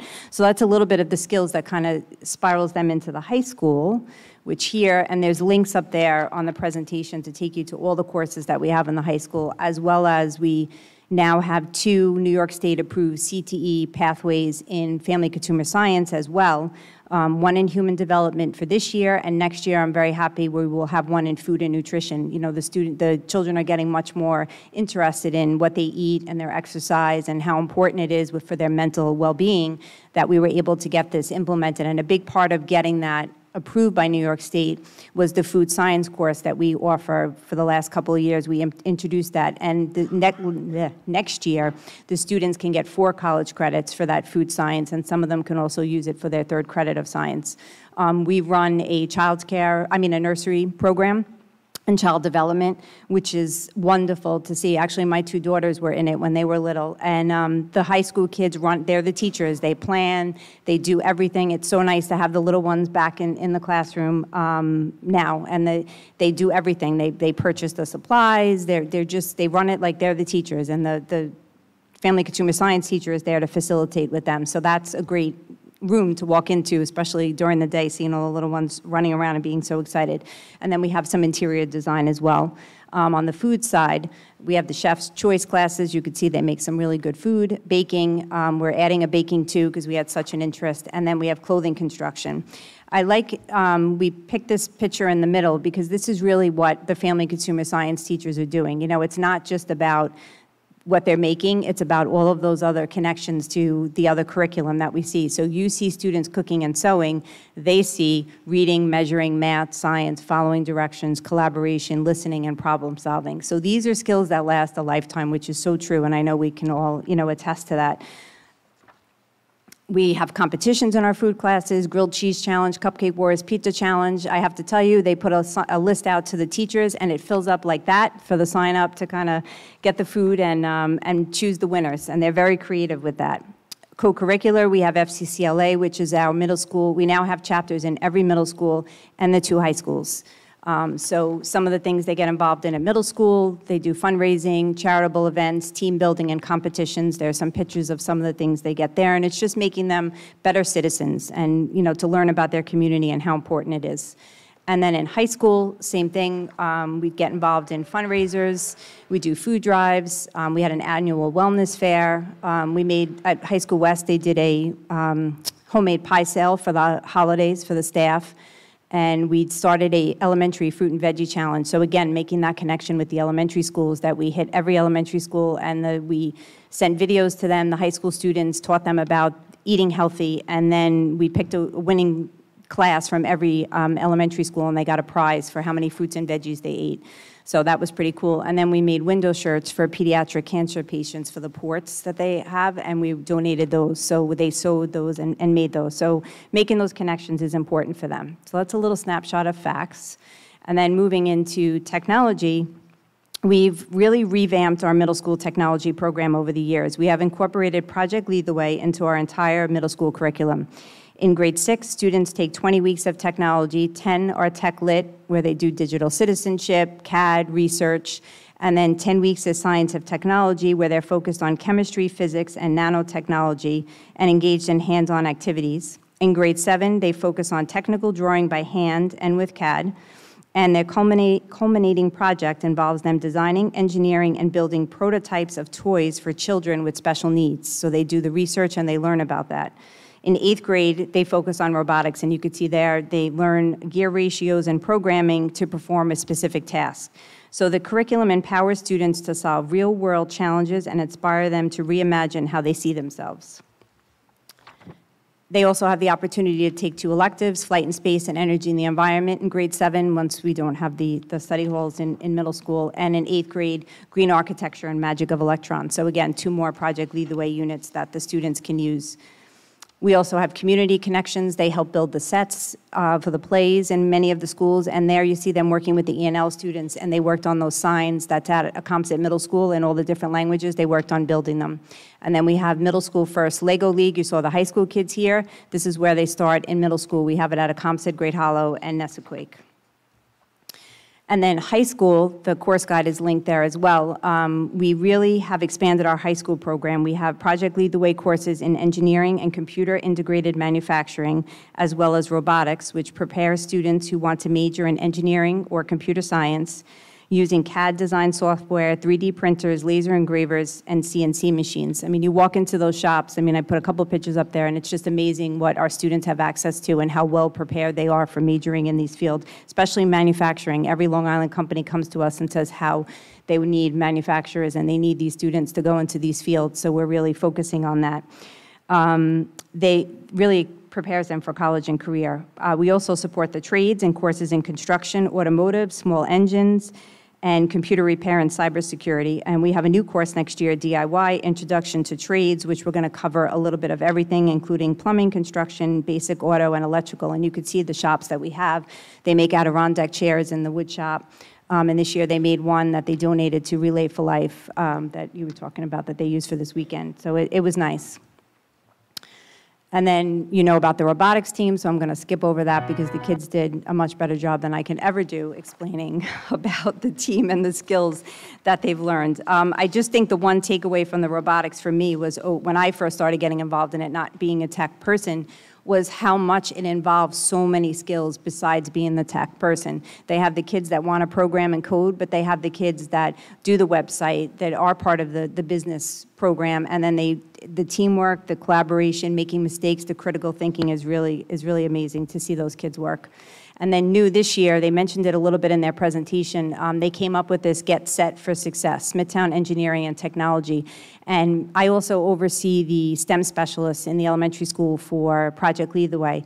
And in speaking with them and the high school team, we came up with going to all the elementary schools this year and presenting to the 5th graders about the robotics team so that when they do their coding unit in their robotics unit in grade 5, they now can understand the reasons why they're doing it. So we went right when they were doing it, and it made that connection for them, and it was wonderful. The kids, as you can see, they got very excited, and the high school kids were very excited to work with them as well. And we have a Tech Honor Society, and we have an esports and gaming club. as well in the technology department. So we really try to hit everyone. And then the last thing that falls under CTE, but probably the most important for us, is our Smithtown Industry Advisory Board. Some of you are members, some of you have been to the meetings before, but they really are our partnership with the community. I know many of the departments have talked about making those connections, and we have over 200 active partners that are involved with us. They help us with mentoring, guest speaking, sponsorships, scholarships. They judge Business Olympics, Business Etiquette Dinner, our business awards. They really enjoy being with our students, hosting, shadowing. They work with the robotics team, the DECA kids, the FCCLA kids. So these are a list of just some of them, but Mary Pat Grafstein, who's our current Industry Advisory Board coordinator, who is retiring, she has done a wonderful job of continuing the mission of what Sue Goobing had started and really getting these partners involved in what they love working with our kids. And this year we celebrated our 45th anniversary at the Business Etiquette Dinner, so we've been in existence. We are the oldest and largest industry advisory board on the island. So we really are pioneers in Smithtown for many of the things we do in CTE. Not too many schools have the depth of programs that we have, so I feel very fortunate to be working, here and being able to do that.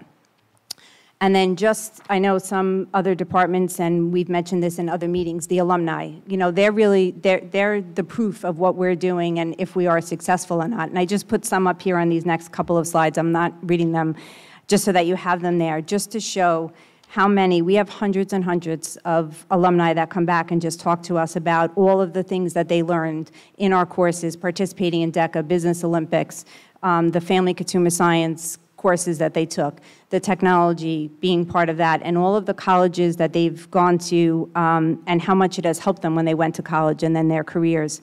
So they really are, that we're showing our skills are transferable, and really, we love when they come back and tell us these stories.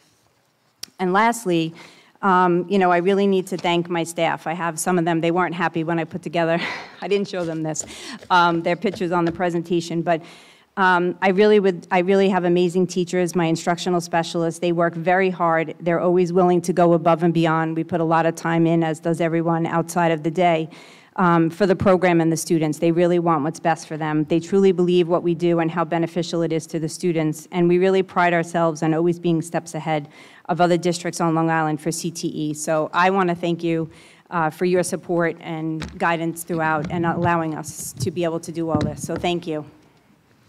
Wow, Mrs. LaFries. Sorry, I know that was fast, but I had a lot to go through, and I know it's late. That was great. That was great. I think the first thing that jumps out to me is just the possibilities that are offered, to suit anybody's interests. And the more we give them, the more possibilities that, kids have to do whatever they, want, really, and follow their dreams, or maybe even find something that they might not have thought they were interested in. Yep. And so there's so many different things, and that's, I think, probably one of the most impressive things with your presentation. I always love the fact when high school kids can go down to elementary school, and you see the little guys' faces light up when they see the high school kids, and it just creates connections. Whether it be the high school kids looking forward to going to really teach the little guys, or just the anticipation of seeing the older kids come to the elementary school. So that's always awesome. And no, it is, so especially when they clap. The teachers clap. They always find that amazing that everyone gets quiet. And I know I used to try to go back in, and I used to try that in my classes, and it didn't work as well as it does in elementary school. But yeah. So well, thank you for the presentation, and very impressive. Thank you, Matt. If you don't mind me adding, please. First of all, Christine, your humbleness. The things that you do behind the scenes to support this program, is instrumental to our success. The active participant that you are at everything. Your teachers can lean on you for everything that you need. You're always looking for the next best idea. One of the things that I think you've done a beautiful job is really welcoming our community and local businesses to partner with you, to partner with our kids. I don't mean to embarrass Mr. Foster, but anytime I am at a Business Olympics, an etiquette dinner, he's either there with the kids, donating his time, supporting the kids financially, so they're there. But seeing so many people in our community, and giving an opportunity for people like Mr. Foster and so many others that want to give back and have so much to offer. I think that makes our program so special. So please know how much we all appreciate what you do. Thank you. Thank you. Thank you. And thanks to all of our parents, Mr. Foster, our partners, our community, Yeah. that really step up and give our kids that hands-on experience. No, they really do. We couldn't do what we do without your support, administration, and the community, and we're very grateful. And my teachers, a lot of them are still here sitting in the audience, so they came out to be supportive. So that's how they are. It So doesn't work without them. We're like a right? family. No, it does not. So thank you. Especially robotics. People have no idea the amount of time that team spends with the kids, all days, weekends, nights, travel. I'm sure their families are pulling to get them back home, but the things that they do for our kids around the clock, it's truly unbelievable. It's an example of how great teachers can be and how great some of our teachers here in Smithtown truly are. So thank you to you as well. Yes, thank you. Thank you. If I may, I couldn't agree more. I took a great deal of pride in our work in these areas in my previous 2 districts, but this is next level. The sheer depth and breadth of the opportunities you afford students, it's phenomenal. And when you sent me this presentation, I replied, you captured the awesome. It's exactly what we're looking for with these presentations, is to share with the community all that is great that is out there and the work that is done, the joy we see in our students, whether it be here, but especially at those elementary schools. And I thought the high school kids had as much fun, if not more, than even the elementary students. And you are readying them for whatever it is they choose to do, and that's why we're here, so thank you. No, it is. No, thank you. Thank you very much.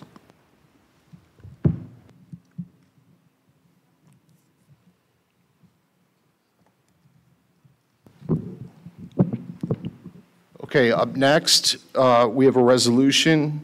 I would ask for the board to vote on setting the annual reorganizational meeting for July 1st at 11 a.m. Do you have a motion to approve item 10C? Motion. Second. Second. Any discussion? Yes. Yes. I guess I'm not understanding why the reorganizational meeting is being moved. It's set by the state to be on June 5th, and I don't understand why, just an explanation as to why you're moving it to the 1st would be fantastic. I'll explain it again publicly. I think I tried to do that with our board communication as well, but if we do it publicly also, that's fine. I believe it's the district policy that states the reorganizational meeting should be on the first Tuesday in July. Every so often, there's a conflict with July 4th where, we have that Tuesday either falls on July 4th or the next day, the day before, either way. And there was conflicts this year with people that had family plans or family vacations that were scheduled already. So in an effort to try to find a mutual date where everybody would be able to attend, that was what transpired. And unfortunately, we weren't able to find a date that worked for everybody.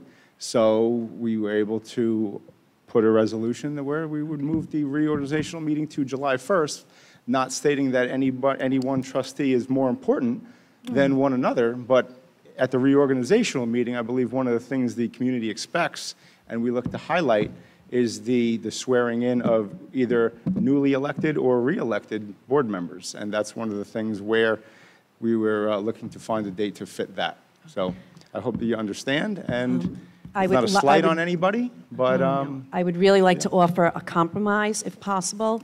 So I believe we tried that several times. July 5th was the date of the state mandated meeting, actually. I understand Mike and Mike want to be sworn in front of their friends and family, and I would not deny them that. I think they should. Stacy and I were sworn in last year in the boardroom on July 1st, as is allowed. So if they are available on July 1st, could they please do their swearing in on the 1st with their family, friends, and whoever else would like to come, and then keep the reorganization meeting on the 5th. So there were 5 people available on the 5th. Again, this meeting has been set since last year. I mean, I know next year's meeting is July 11th. I hope nobody makes plans for next July 11th. All right, it's always the second Tuesday of July. First Tuesday. I'm sorry, the first Tuesday of July. This is the second because of the 4th of July falls on that date.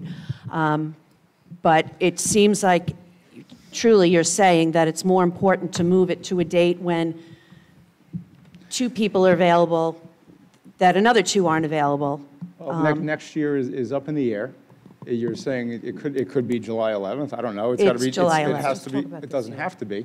But It has Matt- to be done within the first 15 days. Hold on one second. It could be done depending on what the calendar looks like. You know, we have the ability to move it to a mutual date where we are able to move district business and also, like I said, swear in newly elected or re-elected trustees. But you can do the swearing in on July 1st without moving the reorganizational meeting. Well, either date that was suggested, the several dates that were suggested, was not going to achieve 100% attendance by the board members' Okay. responses. So, and I think it would be a therefore- fair compromise if you did the therefore- swearing in on the 1st and the reorganizational meeting on the Therefore, we 5th. chose July 1st as one of the best appropriate date to hold the reorganizational meeting. So on July 5th, 5 of us can come. Is that correct? I don't know that. Yes. Okay, well, that was in our community, right. I don't know. Okay, well, we I all just know that- I determined just that know that together we- in an email system that. We just had conflicts where not No, everybody we're was not. able. No, excuse me, Can Mrs. I- Murphy. I know, I was talking, though. Well, I'm trying to set Talking the over record me. straight. There were several dates that were put out. None of them were able to achieve 100% And 5 people attendance. confirmed So they could here we make are. it on July 5th at the reorganizational meeting. And 5 people confirmed, a different 5, that they could meet on July 1st. I looked through the So it- emails and I did not count 5. I don't even believe you let me know what you were able to attend Because or I can not. do either. So then how do you know you had 5? Because I know I can count, and I'm the 5th. So I Great. just, We all can count. And well, I was just asked and me in how the I knew. and in the past, when we've had a board that was willing to work together, that we would be able to set at this meeting a date that we can all come together. And typically, we have a date that we all select. It doesn't always have to be the first Tuesday, and we're able to work together to find a mutual date. Mike and I were just reelected. I expect to be at the reorganization meeting, as does Mike. We are unable to attend on the 5th. And I put out a very nice email asking to see who could make it and we can find a compromise. So at the reorganization, we set leadership, we set all these different things, and I expect to be a part of that, as does Mike. I don't want to speak for him. I believe the community expects you to be there as well. Okay, and I responded that I can't be there July 1, okay, especially at 11 o'clock. I said I might be able to make. We know you're a busy Can guy. I finish, please? Thank you, Matt. I said I might be able to make between 4 to 5 o'clock, but being that I have a bunch of agents that'll be going on vacation, I'll be in a lot of coverage, I won't know until the day or two before. But apparently that wasn't picked up. It was just said the 11th, so I guess I just don't matter. Like I said before, I said not one trustee is more important than the other, but I did say the rationale as to why, to come to a date where we would be able to get our newly re-elected Can I board just be- members sworn in. Mike, can you explain to me why, I understand why you want to be at the reorg meeting. All 7 of us do. Everybody does. So whether you got elected this year or last year, it doesn't, everybody wants to be there. Everybody expects to be there, and everybody deserves to be there. So can you explain to me why moving the date, because you deserve to be there, is any different than moving the date so he can't? Because he deserves to be there too. So just explain that part to me. When we put this out, there was no other offers except for you sent us back the board policy that it says it has to be the first Tuesday of the month. That's what you sent back. We tried to find a date that we could all do, and But that you- did not. yeah, but- And that, Can no, you let me let him finish, finish. please? Thank you. That was not successful. So we're sharing partial stories here. We looked to find a day that we all could And work. we couldn't do it, right? We couldn't find a date that We we could all. couldn't. in That's the why we first have a 15 resolution So hold here on, for July Can I 1st, just finish which my we will whole vote on I'm shortly. still discussing, so I can still have that opportunity. So the policy states that the reorg meeting has to happen in the first 15 days. That can't be, right? That has to happen, first 15 days. First 15 Okay. days. So because of everyone's personal schedules. Unless there's a board resolution. Okay. So because of everyone's, oh, wait, so we can have it after July 15th? That's what, okay, so let me restate that. The reorg meeting has to happen within the first 15 days of July. That's correct, right? Okay.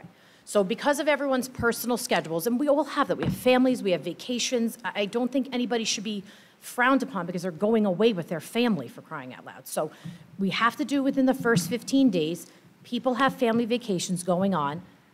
We came up, there was 2 dates, it seemed. The 5th, the date that's in the policy, that 2 people can't make. And then the only other date that would work because of people's vacations, the only other date in the first 15 days was July 1st.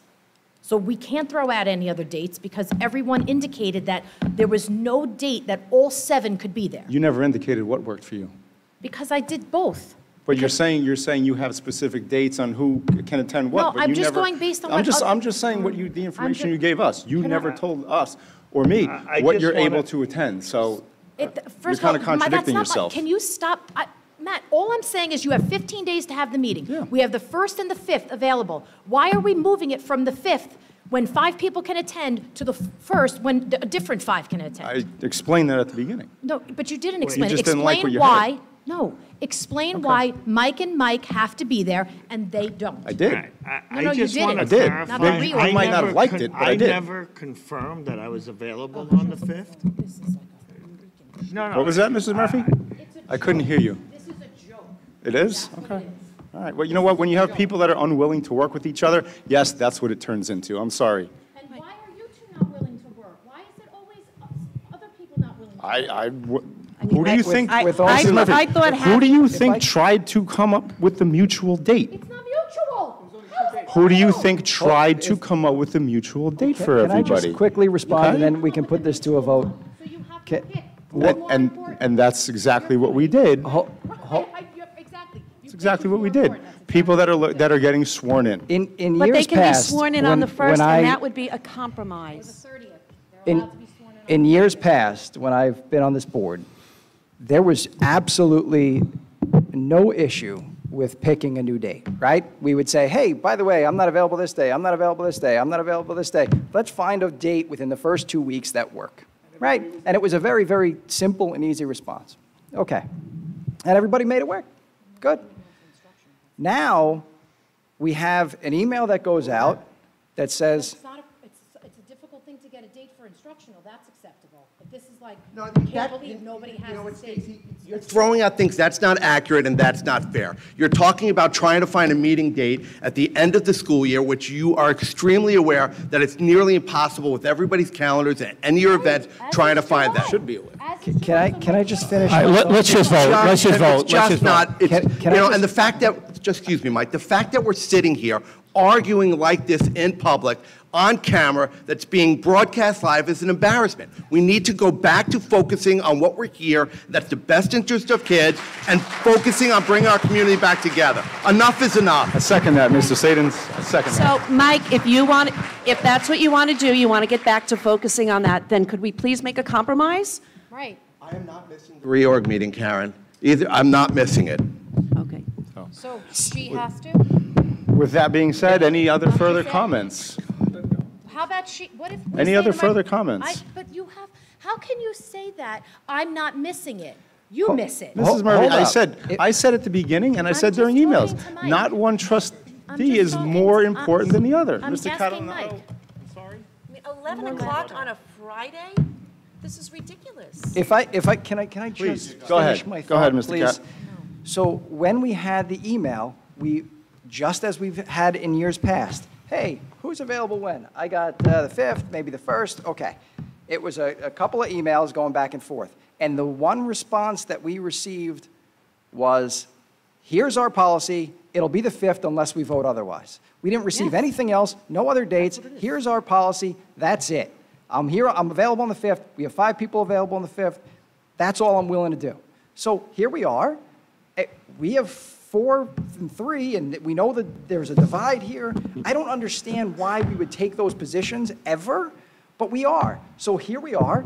We're now in a position where we have to vote because that's what you asked for. All right, well, my response was, okay, I can't do 11, but I can possibly do 3 and 4, but I won't know a day or two before because I run a business and people rely on me to be there, and I have a bunch of agents that will not be in there taking vacation, and it's in my Nassau office, not the one in Smithtown. But you know what? That being said, just vote and let's put it to bed. Sounds like a plan. All those in favor? Oh, Mr. Martuscello? Oh, my. Can we, and I don't know everyone's schedule, can we amend it to do it at 4 o'clock? And if then we have the 6th person, He's not unable great. to And be if there we at 4. can't, We have people not able to be there at 4. We have people That not was- able to be there at 11. Yeah. Like I said, there's not a perfect date. Jerry, so that's what we have to do. We have to. That's Hold on, fair Mrs. as Ricciardi. well. We have 11 to. o'clock on a Friday, some of us work. So if it could be later in the afternoon, Again, perhaps there's no mutually agreeable day for everybody. for you Okay. guys. So, all right, we ready to vote? All those in favor? Aye. Any opposed? Motion passes 4-3. Reorg will be July 1st at 11 o'clock right here in New York Avenue Auditorium. Not everything has to be a challenge, which we're trying to work together to figure this all But you're out. not trying to work with us, No, Matt. I beg to differ. I Matt, beg I to mean, differ. we're asking for a couple hours bet- later in the I've day. asked for several compromises. Nobody's willing to work for that, so here we are. Okay? Yeah, here we are. Dr. Secor. Yes, up next, we have just some calendar notifications. On Monday, June 20th is Juneteenth, and schools are closed, but the central office will be open. On Thursday, June 23rd, we have High School East and High School West graduation scheduled for 5 o'clock. Should there be an issue with weather, they would be rescheduled for the same time the next day, the 24th. And on June 28th, we have regular meeting of the Board of Education, where we'll go into executive session at 7 p.m., and the regular meeting is to reconvene at 8 p.m. Up next, we had policies that were on the agenda, but I believe those were addressed during the committee reports. Yeah, we still have one, though, 5150? 5151. 5151, excuse me. Correct. Dr. Simmons? One of Mike's favorite albums. Yes.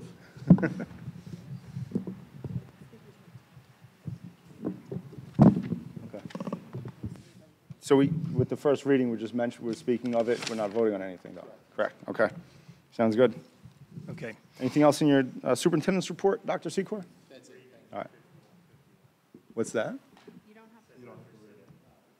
Yeah. No, I don't think we have to do that. It's in the agenda. So, cool. All right. Mrs. O'Connor, do we have anybody signed up for the consent agenda items of public participation? No. All right, moving on to consent agenda.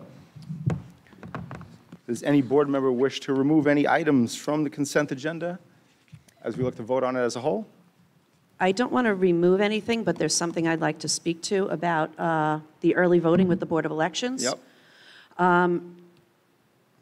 I understand there's no school in session at that time, and we are beholden to the Board of Elections, but I think it's time we start having conversations about moving the elections out of the school buildings. At the school board election, I went to my school building where I'm supposed to vote, and security was there, they were watching, they were keeping an eye, but the kids were still walking around, the doors were open, and I think it's important we start working on getting the elections out of the school buildings when school's in session. I think those are valid concerns. I think it definitely is deserving of a conversation on exploring some options. Are you wishing to remove that item, though? No, I'm not, no, Okay. because there's no school in session that day. Okay. Anybody else looking to remove an item from the consent agenda? Without any removals, we have a motion to approve consent agenda items 13 through 18. Motion. Second. Second. Any discussion? All those in favor? Aye. Any opposed? Motion passes unanimously. Dr. Secor, you have some highlights for us. I'll turn it over to Mr. Katz. Thank you.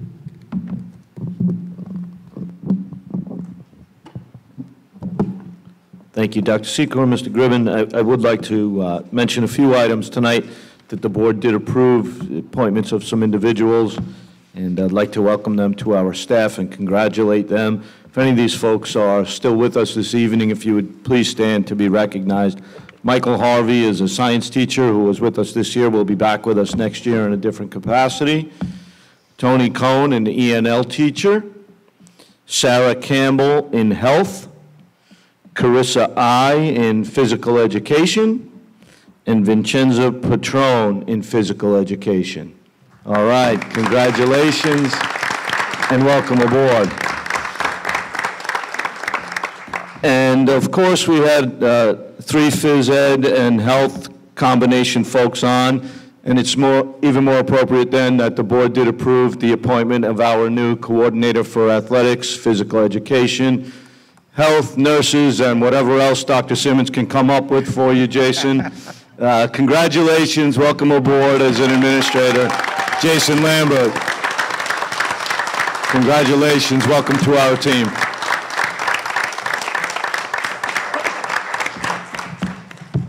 Congratulations. I'm extremely excited to hear about all the great things that you guys do in the district in the future. All the best. I would like to highlight quickly in the consent agenda, the board approved a couple extremely generous donations, one by Mrs. Sill and the Greg W. Sill Foundation, and the other by the High School West Classroom General Organization for the Greg Sill Scholarship. We also received another scholarship donation by the Suffolk County chapter of the New York State School Facilities Association. Anytime the district's able to receive gifts from community members or organizations, we're extremely grateful, and we thank you for those generous donations. Appreciate it. Moving on, new business. Does any board member have any new business items? Yeah, I got something. I wanted to mention earlier, but I forgot. I received an email, and it's in reference basically to the buses. Right now, I mean, you get an Amazon delivery, everybody knows where the truck's going to be.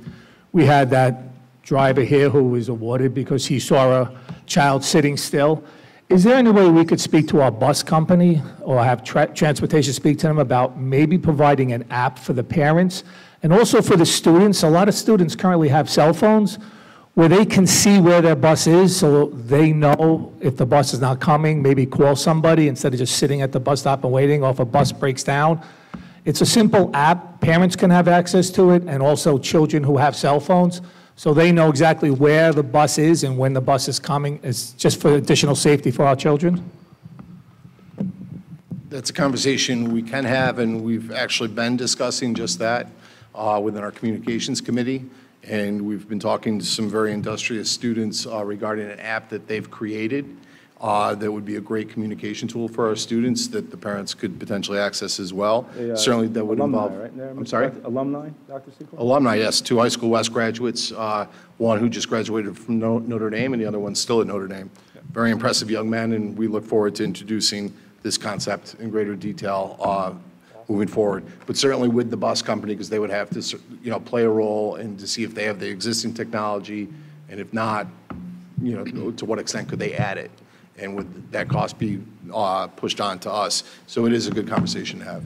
Yeah, thank you for If they bringing want that our up. business, they'll have to do it because kids' safety comes first all the time. Thank you.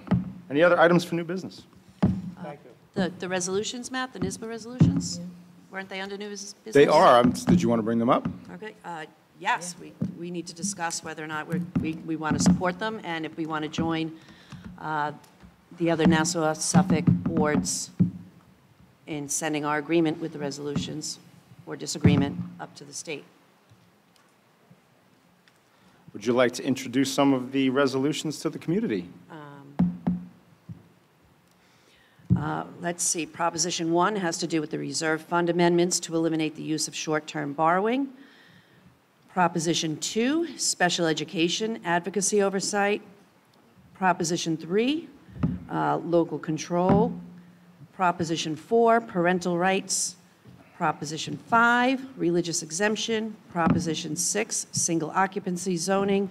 Proposition 7, sex education.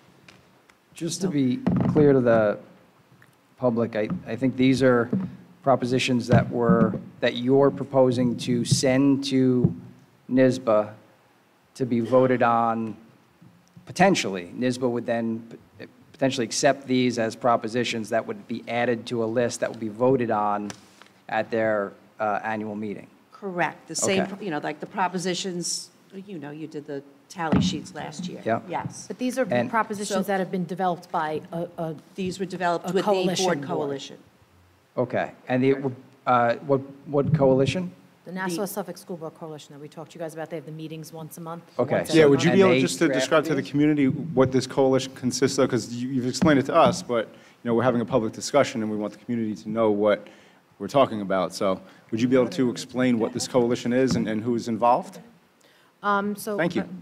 It's a group of school boards who they have one or two representatives from each board that want to work together, that feel that there's strength in numbers, and when we can agree on, things like this, that we want to go forward and, have districts together saying, I'll throw a number out there, 20 of us, believe these same things and would like you to support these same things when it comes to NYSSBA, that, we feel like it'd be more advantageous that NYSSBA sees, oh, wow, 20 districts from Long Island all want the same things, let's take a look at it.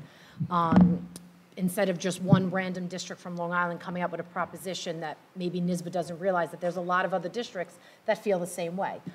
So John, Karen, and I have gone to meetings before. They've had them for the past year. It just enables everyone to kind of meet each other and to understand what's going on in different districts, to bounce ideas off each other, to learn about what other districts are doing. And it's a really nice setting that I would really encourage you guys all. I mean, it's kind of annoying because a lot of meetings are in Nassau County, but whatever, if you rotate it, it doesn't seem that bad. They give you cookies too. So they have a little incentive to get there. But that's what the Nassau Suffolk School Board Coalition is. And so, like I said, we've been going, and we did not come up with any of these resolutions ourselves. These are resolutions that the other school boards came up with, and it was their suggestion, the people who run the committee, that they want other school boards to vote on it, and they've been asking us, could you please bring it back to your school board and vote on it before the end of June so that they can, meet all the dates and the timelines set forth by NYSSBA for resolutions to be adopted. So even if we voted on this, it's obviously not a definite that NYSSBA is going to adopt any of these. We had just thought that if we agree with them, and so do 15 other, 30 other districts, that NYSSBA would listen a little more, knowing that there's more people that feel, or more boards that feel the same way. Now, is this a request to vote on all 7 of these No, they're separate. propositions? You don't have to, they're just asking, if you're in agreement with all 7, then they would, I guess, note that it was all 7. However they submit things to NYSSBA, I guess they would show it to us to show that our school district's name on it, or Smithtown's in favor of 1, 3, and 5, and then if the district who wrote number 6 wants to go ahead and do it on their own because nobody else votes to go with them, then they could do it on their own, I guess. It just wouldn't be with anybody else's, name on it. Right. So, just for instance, like Proposition 1 to me seems like a no-brainer, but I would need to hear, I would need to hear from Andrew and Andrew's position on that.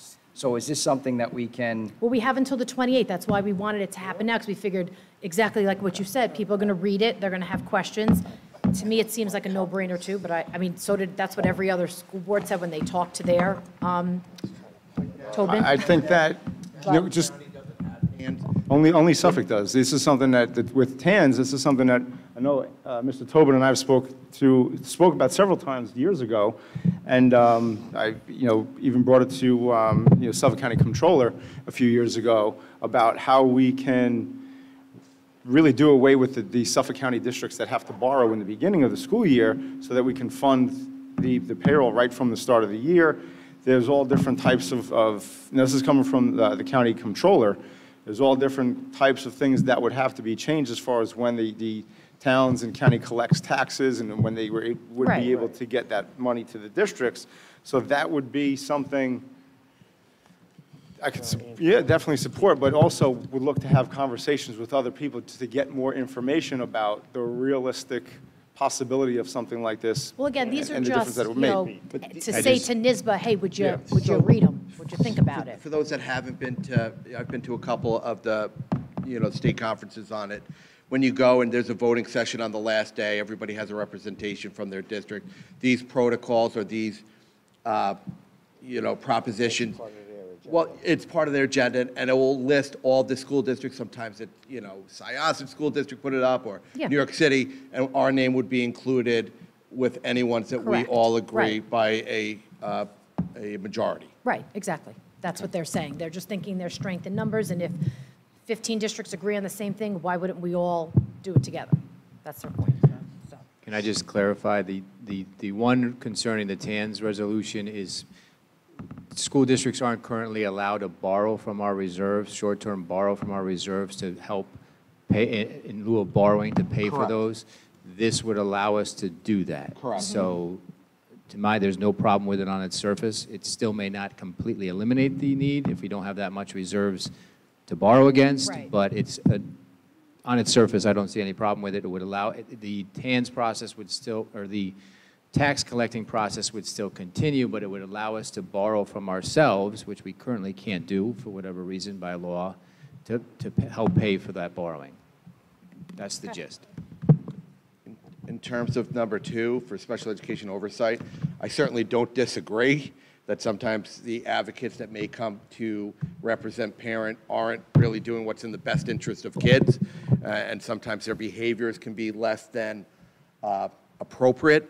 But I don't know if a proposition could, like in theory, I like it, but I don't know if we could put a resolution of who can go and represent a parent at a CSE meeting.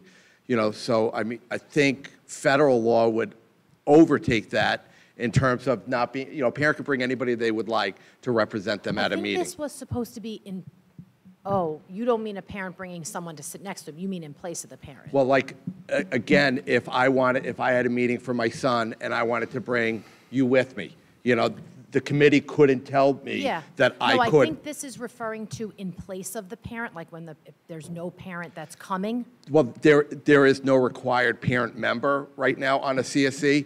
It used to be where a parent member was required and you would waive the parent person. Now it's the opposite, where you're requesting a parent member because they just weren't able to have enough parent members at it. So this, the way that I read it, and I could be misreading it, is sometimes that there's people out there that are advocates for families that don't necessarily have the background or the knowledge or experience and come in and don't really push what's best for kids. They're pushing their own personal agenda, which I've run into that, but I don't know if we could tell a parent that they couldn't have somebody specific, you know, Again, I there. think it's not the parent bringing someone, it's in place of the parent, that whoever serves as the advocate in place of the parent would have to go through some sort of, I don't know, for lack of a better word, our training or something to understand what exactly you're doing as that advocate. So if you're a parent member or you're requesting, they do go through training. I think we could speak to Dan a little bit about that. Yes, they do go through training to be a parent member. I have to dive into this, but the way I read it as well is more of an advocate. Yes, exactly, that's what I'm saying. It's Yeah, not a which is parent different member. than a parent Right, member. So a exactly. parent advocate would be someone that the parent brings to a CSE meeting. Currently, a parent can bring anyone they would like to a So CSE maybe meeting. we should go back to them, because that's not when we sat at the meeting, which is why it's good to just sit there and listen instead of just reading it. The way they explained it, what it was not an advocate. It was not me bringing her to the meeting to help me or to advocate for me while I sit there. It was in place of me, so that, you know, somebody would have training. And I guess district appointed. right, yeah, a district appointed advocate. And they were saying that I get, you know, because Yeah, I this is think for the that- state. This is not just for one little town. So when maybe we do it that way and we require, you know, trainings, but maybe it's not done No. everywhere. Any parent that's going to be the parent member of a CSE has to go through Right. training first, and a parent can request that person to be at the Okay, meeting. so let me find out what Okay. exactly, because the way I understood it, it was not the parent member, because I know what those are. And Okay. it was not an advocate, like come with me friend. The way that I read it as was- parent advocates Yeah. is Okay. somebody that they're All right. selecting. Yeah, no, Is this something that needs to be discussed in public when we're talking about these resolutions? Because- Probably not. Right, 'cause the only reason I say that is because if we're going to put this on for the 28th, I want to be able to have these discussions prior to the 28th and not, you know. When are we going to do that? Yeah, I'd also like to talk to, you know, some other, like Dr. Secor and Cabinet and also some other people, and just to get some different idea, you know, the meaning of some of these different resolutions, because, you know, looking at some of them just on the surface, some of them look like no-brainers, but, you know, some of them, you know, there's a lot to be answered. You know, Wow. some of the words that are in there can be tricky, and I would like to bring the you know, religious so- exemption back. So throwing kids out of school because they don't have a shot certainly not something fun for any principal, school nurse, or administrator. What did you say? Sorry, I didn't I hear. said I'd like to bring back the religious exemption back, you know. Well, that's Yep. in there. I- That's what I'm saying. No, I read through it, but maybe we could set something up, maybe a virtual conversation, an exec session, Yeah, discuss that sounds like these. a good But I idea. did read them all. There's some things that I agree with, others I had some questions. Yep. Yeah, Sounds others good. that I just can't agree with the way that they're drafted, Yeah. but maybe if they're changed or. Yeah, I think this was just, because they were like little mini bullets almost, and I had said, that's not going to work. I felt like you guys are going to want an actual resolution. So we said to them, can you please write up the actual resolution? So that's what they are, the way it's going to be. So, because I thought, how are we going to vote on something where you're like, well, I don't really know if that's the wording. Right. So we asked them to please write it up as, and then we could go back and forth. Steve, if we can But- also give you a copy of this, if you could look it over and just send an email back to the board and Dr. Secor, and just in terms of where there's landmines, you know, and where there's overreach, like there was, you know, when you're talking about educational program, I mean, that's going to come from the department. But if you can guide us to make sure that we're staying in our lane, but there are a couple things that I would be happy to say yes to and to approve. Karen, would you be able to send those to Mr. Goodstadt? Yeah, sure. Thank you. Oh, you did? All right, great. Awesome. Excellent. Any other items for new business? Great. Oh, no, I did, sorry. The grading thing, it's actually, I don't even know if you guys can answer it, but if you could just have it for next time. I'm just wondering, and thank you for sending me that policy, Dr. Secor, but what is the district philosophy on not ranking? I don't know, and not having Val and Sal. I'm just wondering why we don't do it. Because the policy states we don't, and I'm just wondering what the philosophy was whenever that was done way back when, or whatever. Sure, that goes back to 2010. No, so it's not that long ago. Well, I And guess it actually is. just at the time, the grade point average, the GPA, was used to determine the rank in class. Alpha grades are assigned quality points, which are used to compute GPA. Grades earned in advanced placement courses are weighted with an additional 1.0 quality point. The student must sit for the AP exam in order to receive a weighted grade. Back at the time, because we were in an alpha system, the basic sentiments that were there was the fact that students who were receiving an A- would end up having a little bit of a challenge when it came to the college admission process, because if you took a look at someone who came in with a high class rank, or if you had a student who came in even with an A- and a high SAT score, that there was a concern that the colleges were not looking at them to the best of their ability, and it was not favoring our students itself. This, at the time, really stemmed from private schools at the time, and we wanted to make sure we were putting our students into the best light as possible.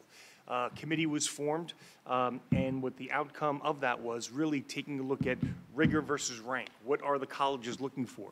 And the colleges are really looking to have that rigor aspect, and when you had rank, sometimes back then, colleges would just take a look at the rank and they would start making snap judgments. When you didn't have that ranking aspect, then you had the ability now where you could sit there and they had to take a look at the whole child to really balance rigor. Now, here we are 10 years later, we know at this point, colleges basically take our transcripts, they reweight Yeah, everything, and exactly. they create their own Yep. numerics to be able to determine that. At this point in time, the last time we had taken a look at the data for itself, it was roughly online that 40% of the high schools did not utilize rank any longer. And that's been like a national trend that had been going on over the course of the last decade or so. So that's the quick version of why that happened going back in 2010, Okay, and why don't we have Val and Sal? because we don't rank. But Even years ago, that's something that has been a Smithtown practice for I mean, many years, that we don't do a Val and Sal. Because there are many districts that don't rank but have Val and Sal anyway, so technically they rank, they just don't go 3 through the bottom. And, I mean, there are some colleges that require your ranking, and so do we give it when it's required? There are some applications that do require it. Specifically like the service academies, many Yes. times they will ask for something like Right. that, and the counselors will do their best to be able to provide them what they can do for those students. It's just not an official practice where we rank students, but we're never going to utilize that to harm any student that's there. Right, okay.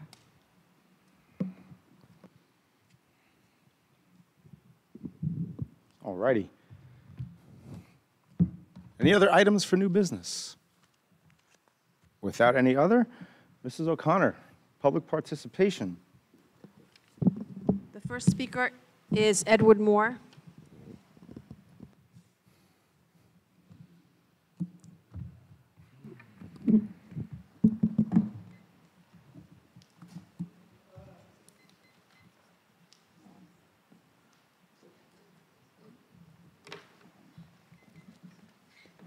How you doing tonight, Mr. Moore?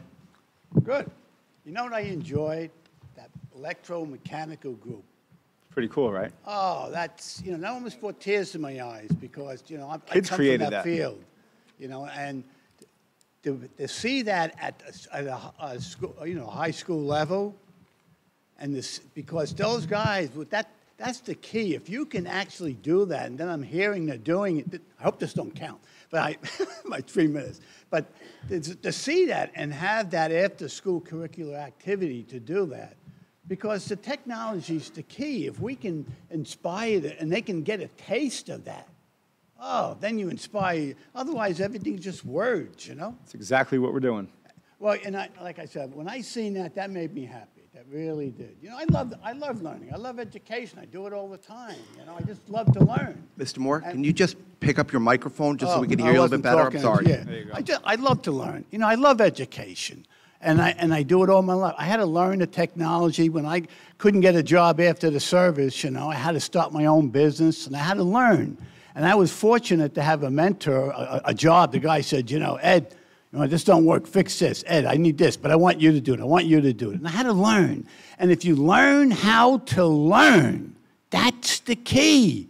If you can teach your students to learn without all the nonsense in between, meaning they have to tell them how to learn, but if they can learn to learn for themselves, and then you find that dream, you teach them how to learn, that's it. And today, with the internet and all the information, well, anyway, so I'll leave that. Now I'll go back to my 3 minutes here. I got my letter here. I'll give it to you.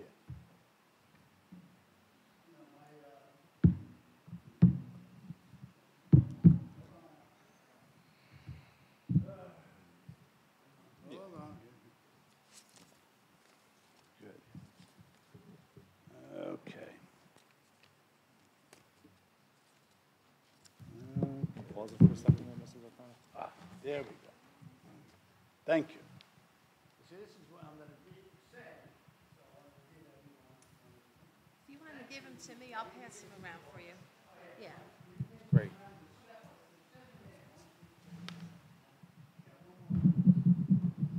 All right, go ahead, Mrs. O'Connor. I'm waking up again. Thank you. Had to give me a chance to wake up. Now, the superintendent spoke in reference to security. That's my field. I've been in the security field for over 40, even more than 40 years. Integrating security, cameras protecting the homes. And I'm fortunate that I have accounts today on Long Island. I did the who's who of Lloyd-Neck, Jericho Terrace, major project. I got a project down in the Carolinas I'm working out. And what I see here today, what concerns me, is, and thank you for your information about your security system, but from what I understand, what I heard, is you have the surveillance, and then you have your access control system. You have the ability to integrate all of that. Now, according to an FBI report over here, you got 5 minutes. You got 5 minutes before these guys come in there and start shooting your children. Okay, now the whole key to that is, well, how can we stop that? They have now the analytics and the AI that you can actually use and put onto your surveillance system, which means you take this, you have all the information feeds from all your camera systems, okay, and you have access control. I heard about that. Now you take all the information that you're getting from your surveillance, you run it through a server that has the analytics and the AI in it, and they have the ability now to detect guns. You actually detect a gun. There's a SEAL team guys, 4 SEAL team guys. I forgot what SEAL team number it is. They started in 2018. Okay, they went to the Wharton School of Business. 4 teams. These guys are sharp military guys.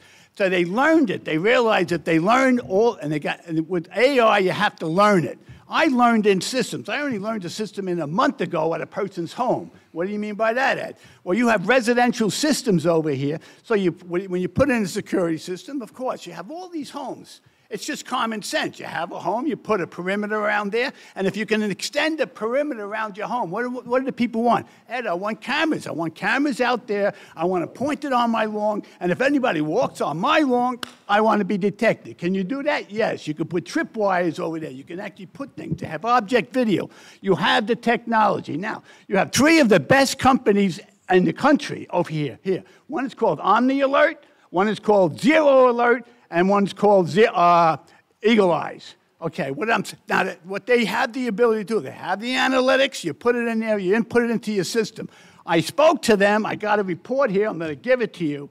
You have the opportunity for these guys to come here, sit behind. I've seen how you do it with your board. You put 5, 6 people. I can get the top people, put them right in front of you. I'm going to give you information over here. You can talk to your security people over here, what you got over here, and say, these are the guys we want to talk to. You put them in front of you, ask the questions, and they'll look at your system and they can approve it.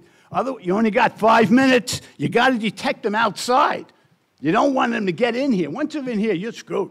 You can put all your money you want over here and put all your... And then the other thing I'm hearing, you can integrate your access control system with your surveillance system. You know what and your mass notification system.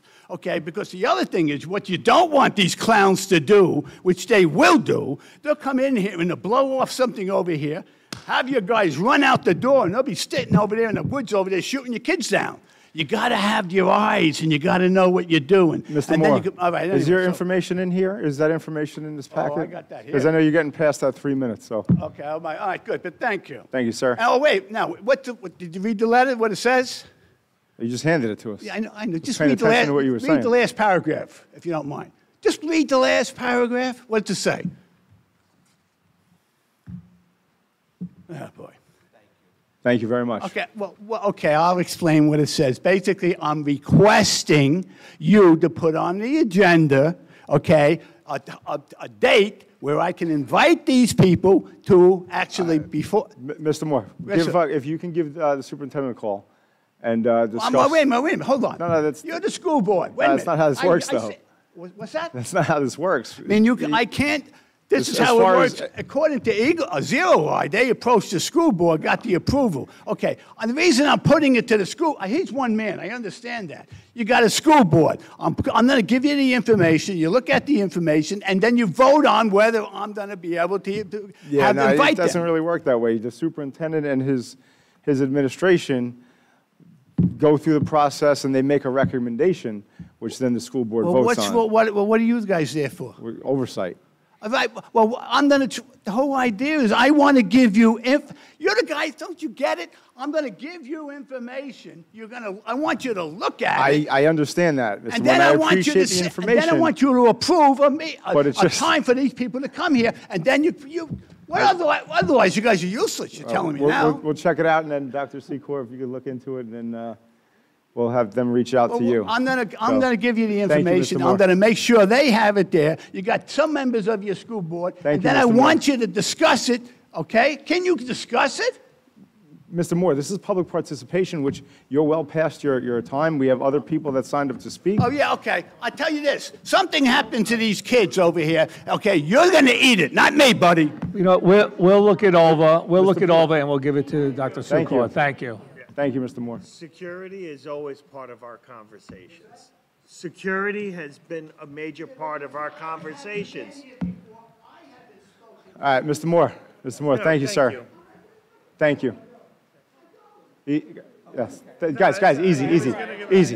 Thank you. Mr. Moore. Yeah, you can leave it on the table, please, sir. Thank you. Mrs. O'Connor, who do we have next? Very. Okay? I'm still feeling the pain of those kids. Okay? Make sense? You should be emotional about it. You're not. Something's wrong with you. Mr. Moore, I've had several conversations with my 9-year-old about why and what we could do to protect this stuff. So, yeah, I get that. But also from talking to a child and what they see and what they're feeling and the confusion and the fear. So we're having those conversations, and we're making sure that we protect every child.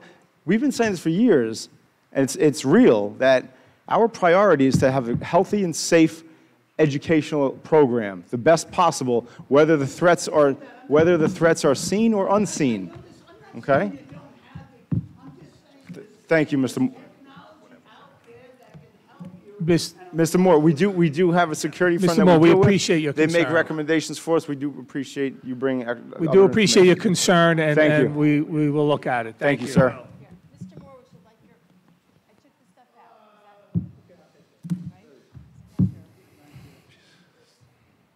Thank you, sir. Mrs. O'Connor. The next speaker is Mike Simonelli.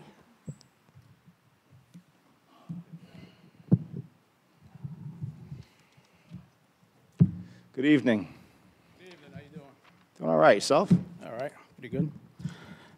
Hi, I'm Mike Simonelli, and in response to my speech last month criticizing the district for promoting gender sexuality concepts, placing feelings over facts, Dr. Secor and 4 board members released a political letter stating it's your legal and moral obligation to protect our children. So regarding that obligation, I'm advising that your actions in affirming pronouns contrary to our children's biological reality is enabling those that are LGB or gender nonconforming on a path to serious mental and physical harm. Pronoun rituals are extremely effective at normalizing the abolition of biological sex in favor of gender identity. These rituals take advantage of people's compassion to achieve compliance. Far from compassionate, supporting these rituals put our children on the pipeline from school to sterilization. There's 2 stages of gender transition. The first is social transition and includes changing one's name and pronouns. The second is medical transition and includes hormone therapy and surgeries. Removing the breast and a hysterectomy, or removing the testes and inverting the penis to create a vagina. Puberty blockers in these surgeries result in permanent infertility 100% of the time. A long-term study found transgender medical treatment shortens the patient's life by 50%. Other side effects include cancer, stroke, tumors, and bone density loss. The suicide rate among those who had reassignment surgery is 20 times higher than the rate among non-transgender. Now, 10 years ago, this wasn't an issue in schools because traditionally the majority of transsexuals were adult males, but something's changed. While there were hardly any scientific literature before 2012 on girls aged 11 to 21 ever having developed gender dysphoria, now over 80% of the youths identifying as having gender dysphoria are female. This new phenomenon is called rapid onset gender dysphoria, and it's led to concerns there's a social contagion taking place among girls, much like the self-harm and eating disorders more prevalent amongst them.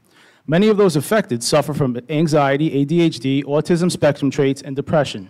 Johns Hopkins professor of psychiatry, Dr. McHugh, said gender dysphoria is a mental disorder, and policymakers are doing no favors to our self-identifying children by treating their confusion as a right in need of defending rather than a mental disorder that deserves understanding, treatment, and prevention.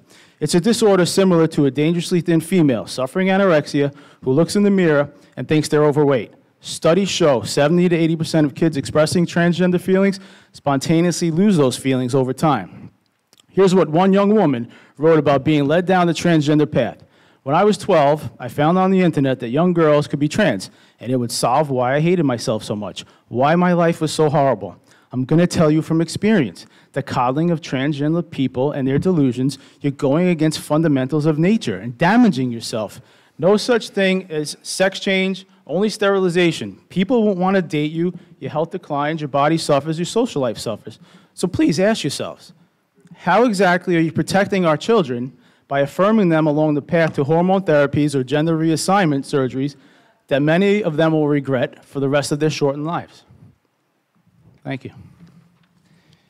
You know, Mr. Simonelli, there's a lot of things that I understand that I don't understand. But what I do understand is when we're told that LGBTQ youth are at a 40% higher risk of suicide, which I couldn't even imagine being in that position, whether it be as a person contemplating that or a parent. Right. If there's anything that we can do to help save somebody's life, we'll do that.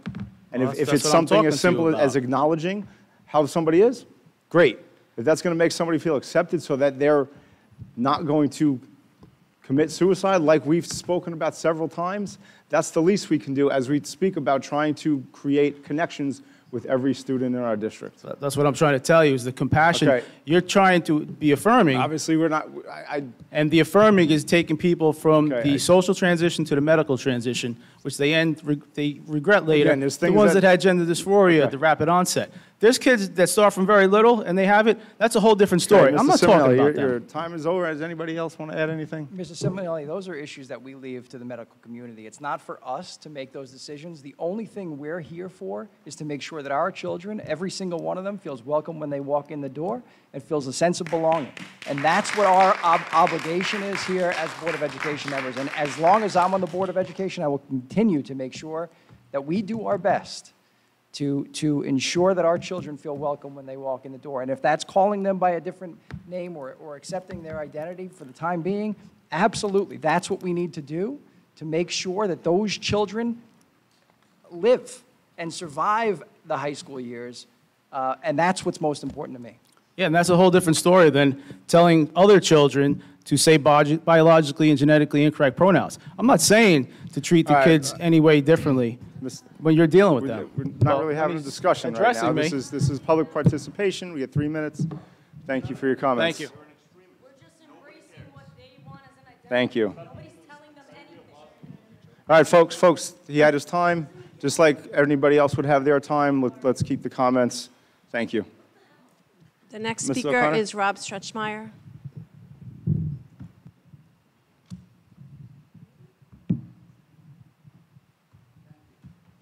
Have a good night, Mr. Moore. How you doing tonight, Mr. Stretchmeyer? I'm doing okay, thank you.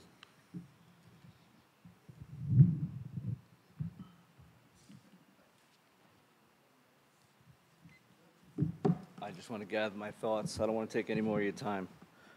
My name is Robert Schretzmeyer, and I'm a physical education teacher here in the Smithtown School District for the past 23 years, as well as a coach for the past 18 consecutive years at all levels throughout the district. I'm here tonight to discuss my head coaching position for the varsity girls soccer program at Smithtown West, a position I held in the highest esteem for the past 13 consecutive years, a position that also brought me to where I currently teach today, which is at Akamsit Middle School. Where do I begin? I know that, and with respect to the administrators I spoke to about this, and then listening to what the board's role is in oversight, I just feel compelled to come here tonight and to really speak for myself and some of the narrative that's kind of going around this position in terms of how really I've been offered the position and then that's since been rescinded because of some things that have transpired with my position. So I'll start basically where that began. During the COVID year, I lost my father. It was a difficult time. I didn't feel, well, I lost him January 31st. As you know, the fall sports season was pushed into the spring. So the timing of losing my father and being able to deal with some of those things was difficult. In the short time, the season was pushed into the spring, and the small window of sort of finding someone to fill that position in a short amount of time, I just felt the responsibility to put those things aside and be there for the kids in that spring season. I did that. I didn't have my assistant that I had for 10 years because his position consequently was grieved out.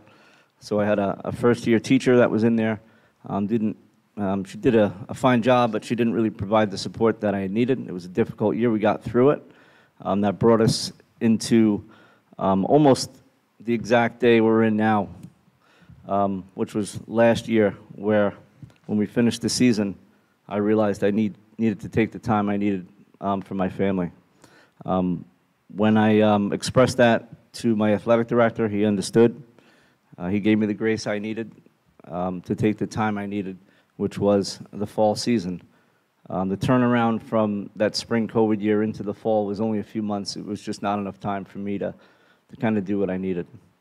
Mr. Savaretti, I listened to what you said, and my story is certainly different than yours in terms of what I was going through, but I took my situation and I spoke to my athletic director. The next thing I did was I thought it was appropriate to speak to my captains and kind of get a feel of where they were.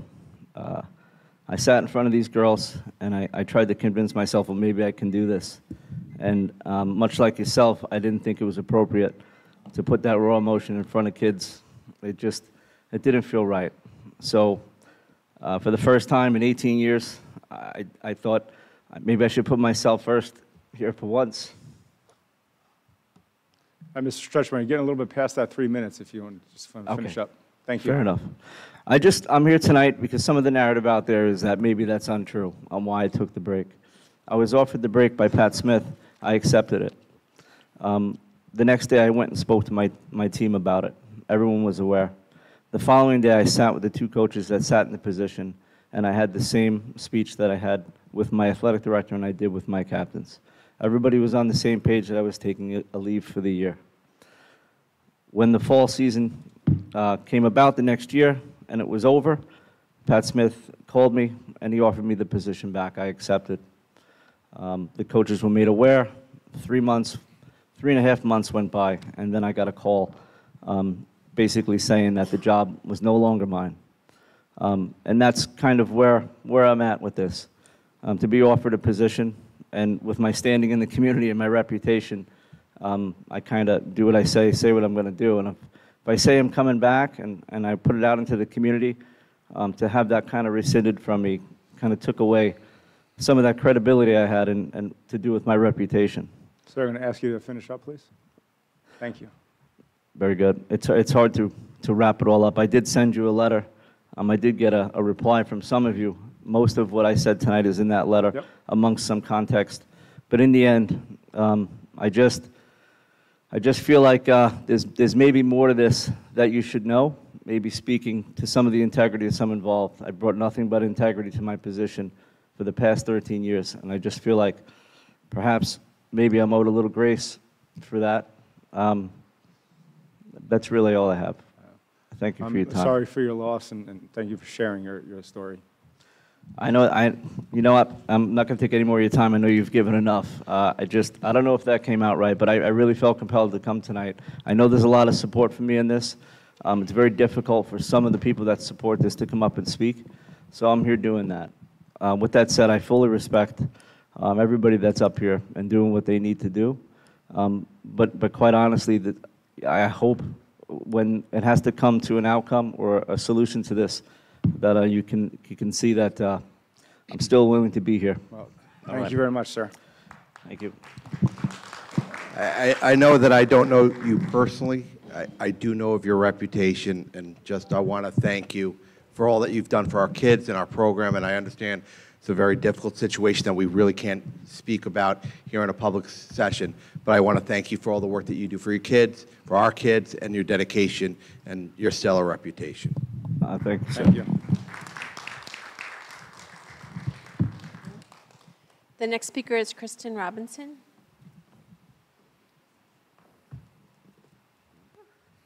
How you doing tonight? I'm good. I'm hot. It is hot in here. We definitely do need air conditioning.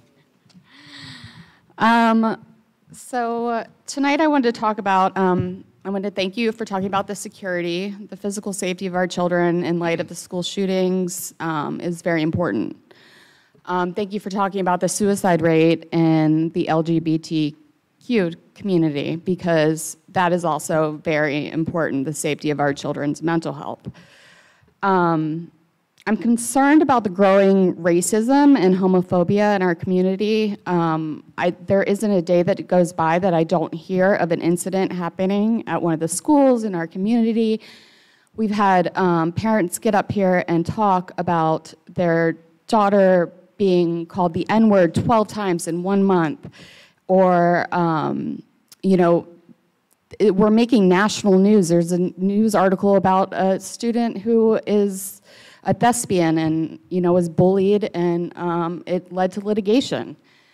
I suggest that we have a, you know, there's, you know, the theory, the tipping point, where, you know, eventually a trend or social behavior crosses the threshold, tips and spreads like wildfire. This is what is happening. We're watching it in real time on TV while we're watching it in our community. Without clear boundaries and consequences, issues will keep happening and they will grow like wildfire. When do we say that a racial slur or homophobic slur becomes hate speech? Is it when one student says it? Is it when 2 students? Is it when 20 students gang up on another student? We have to draw the line, and I think we should really adopt a zero tolerance policy, especially in high school, about using those terms. I think that we should have an honor code or something that you sign at the beginning of the year, and you know the exact consequences for your actions. I'm not talking about elementary school, kids are still learning. I'm not talking about middle school. I'm talking about high school. I'm also talking about this forum. We can't let people who aren't medical professionals speak degradingly about people in our community. It's not okay, and this is live. People are watching it, and it's harmful and dangerous. And I think that's all I had to say tonight, except I do agree with Karen and Stacy about the interim between when we get the air conditioners. We just need something to solve the problem, either like, I don't know, more fans or something, but cut the school day short. Like if it's gonna be over a certain temperature, it's too much, all right. Thanks. Well, thank you very much for sharing your thoughts and concerns. Appreciate it. Yes, Dr. Secor. Yeah, I would like to comment on the piece you mentioned related to, racism, homophobia. We do have clear boundaries and consequences, and they're outlined in the Dignity for All Students Act, and we certainly need to address them when they come up. And we're morally and legally bound to do just that. So we certainly do, hold students accountable when they make poor choices. And every situation is different, but we are duty-bound to hold students accountable when they make those choices. Not only to understand that there are consequences, but there's also learning to be had. And that work will never be enough because these things still happen. And you said it, it's happening in real time in many forums, in many places, certainly not just Smithtown. But we are certainly very cognizant of our responsibility and certainly ready, willing, and able to stand up to that responsibility. Mrs. O'Connor? Next speaker is Jacqueline Rooney.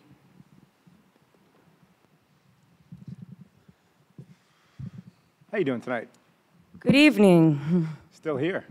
Yes, last time I had to leave.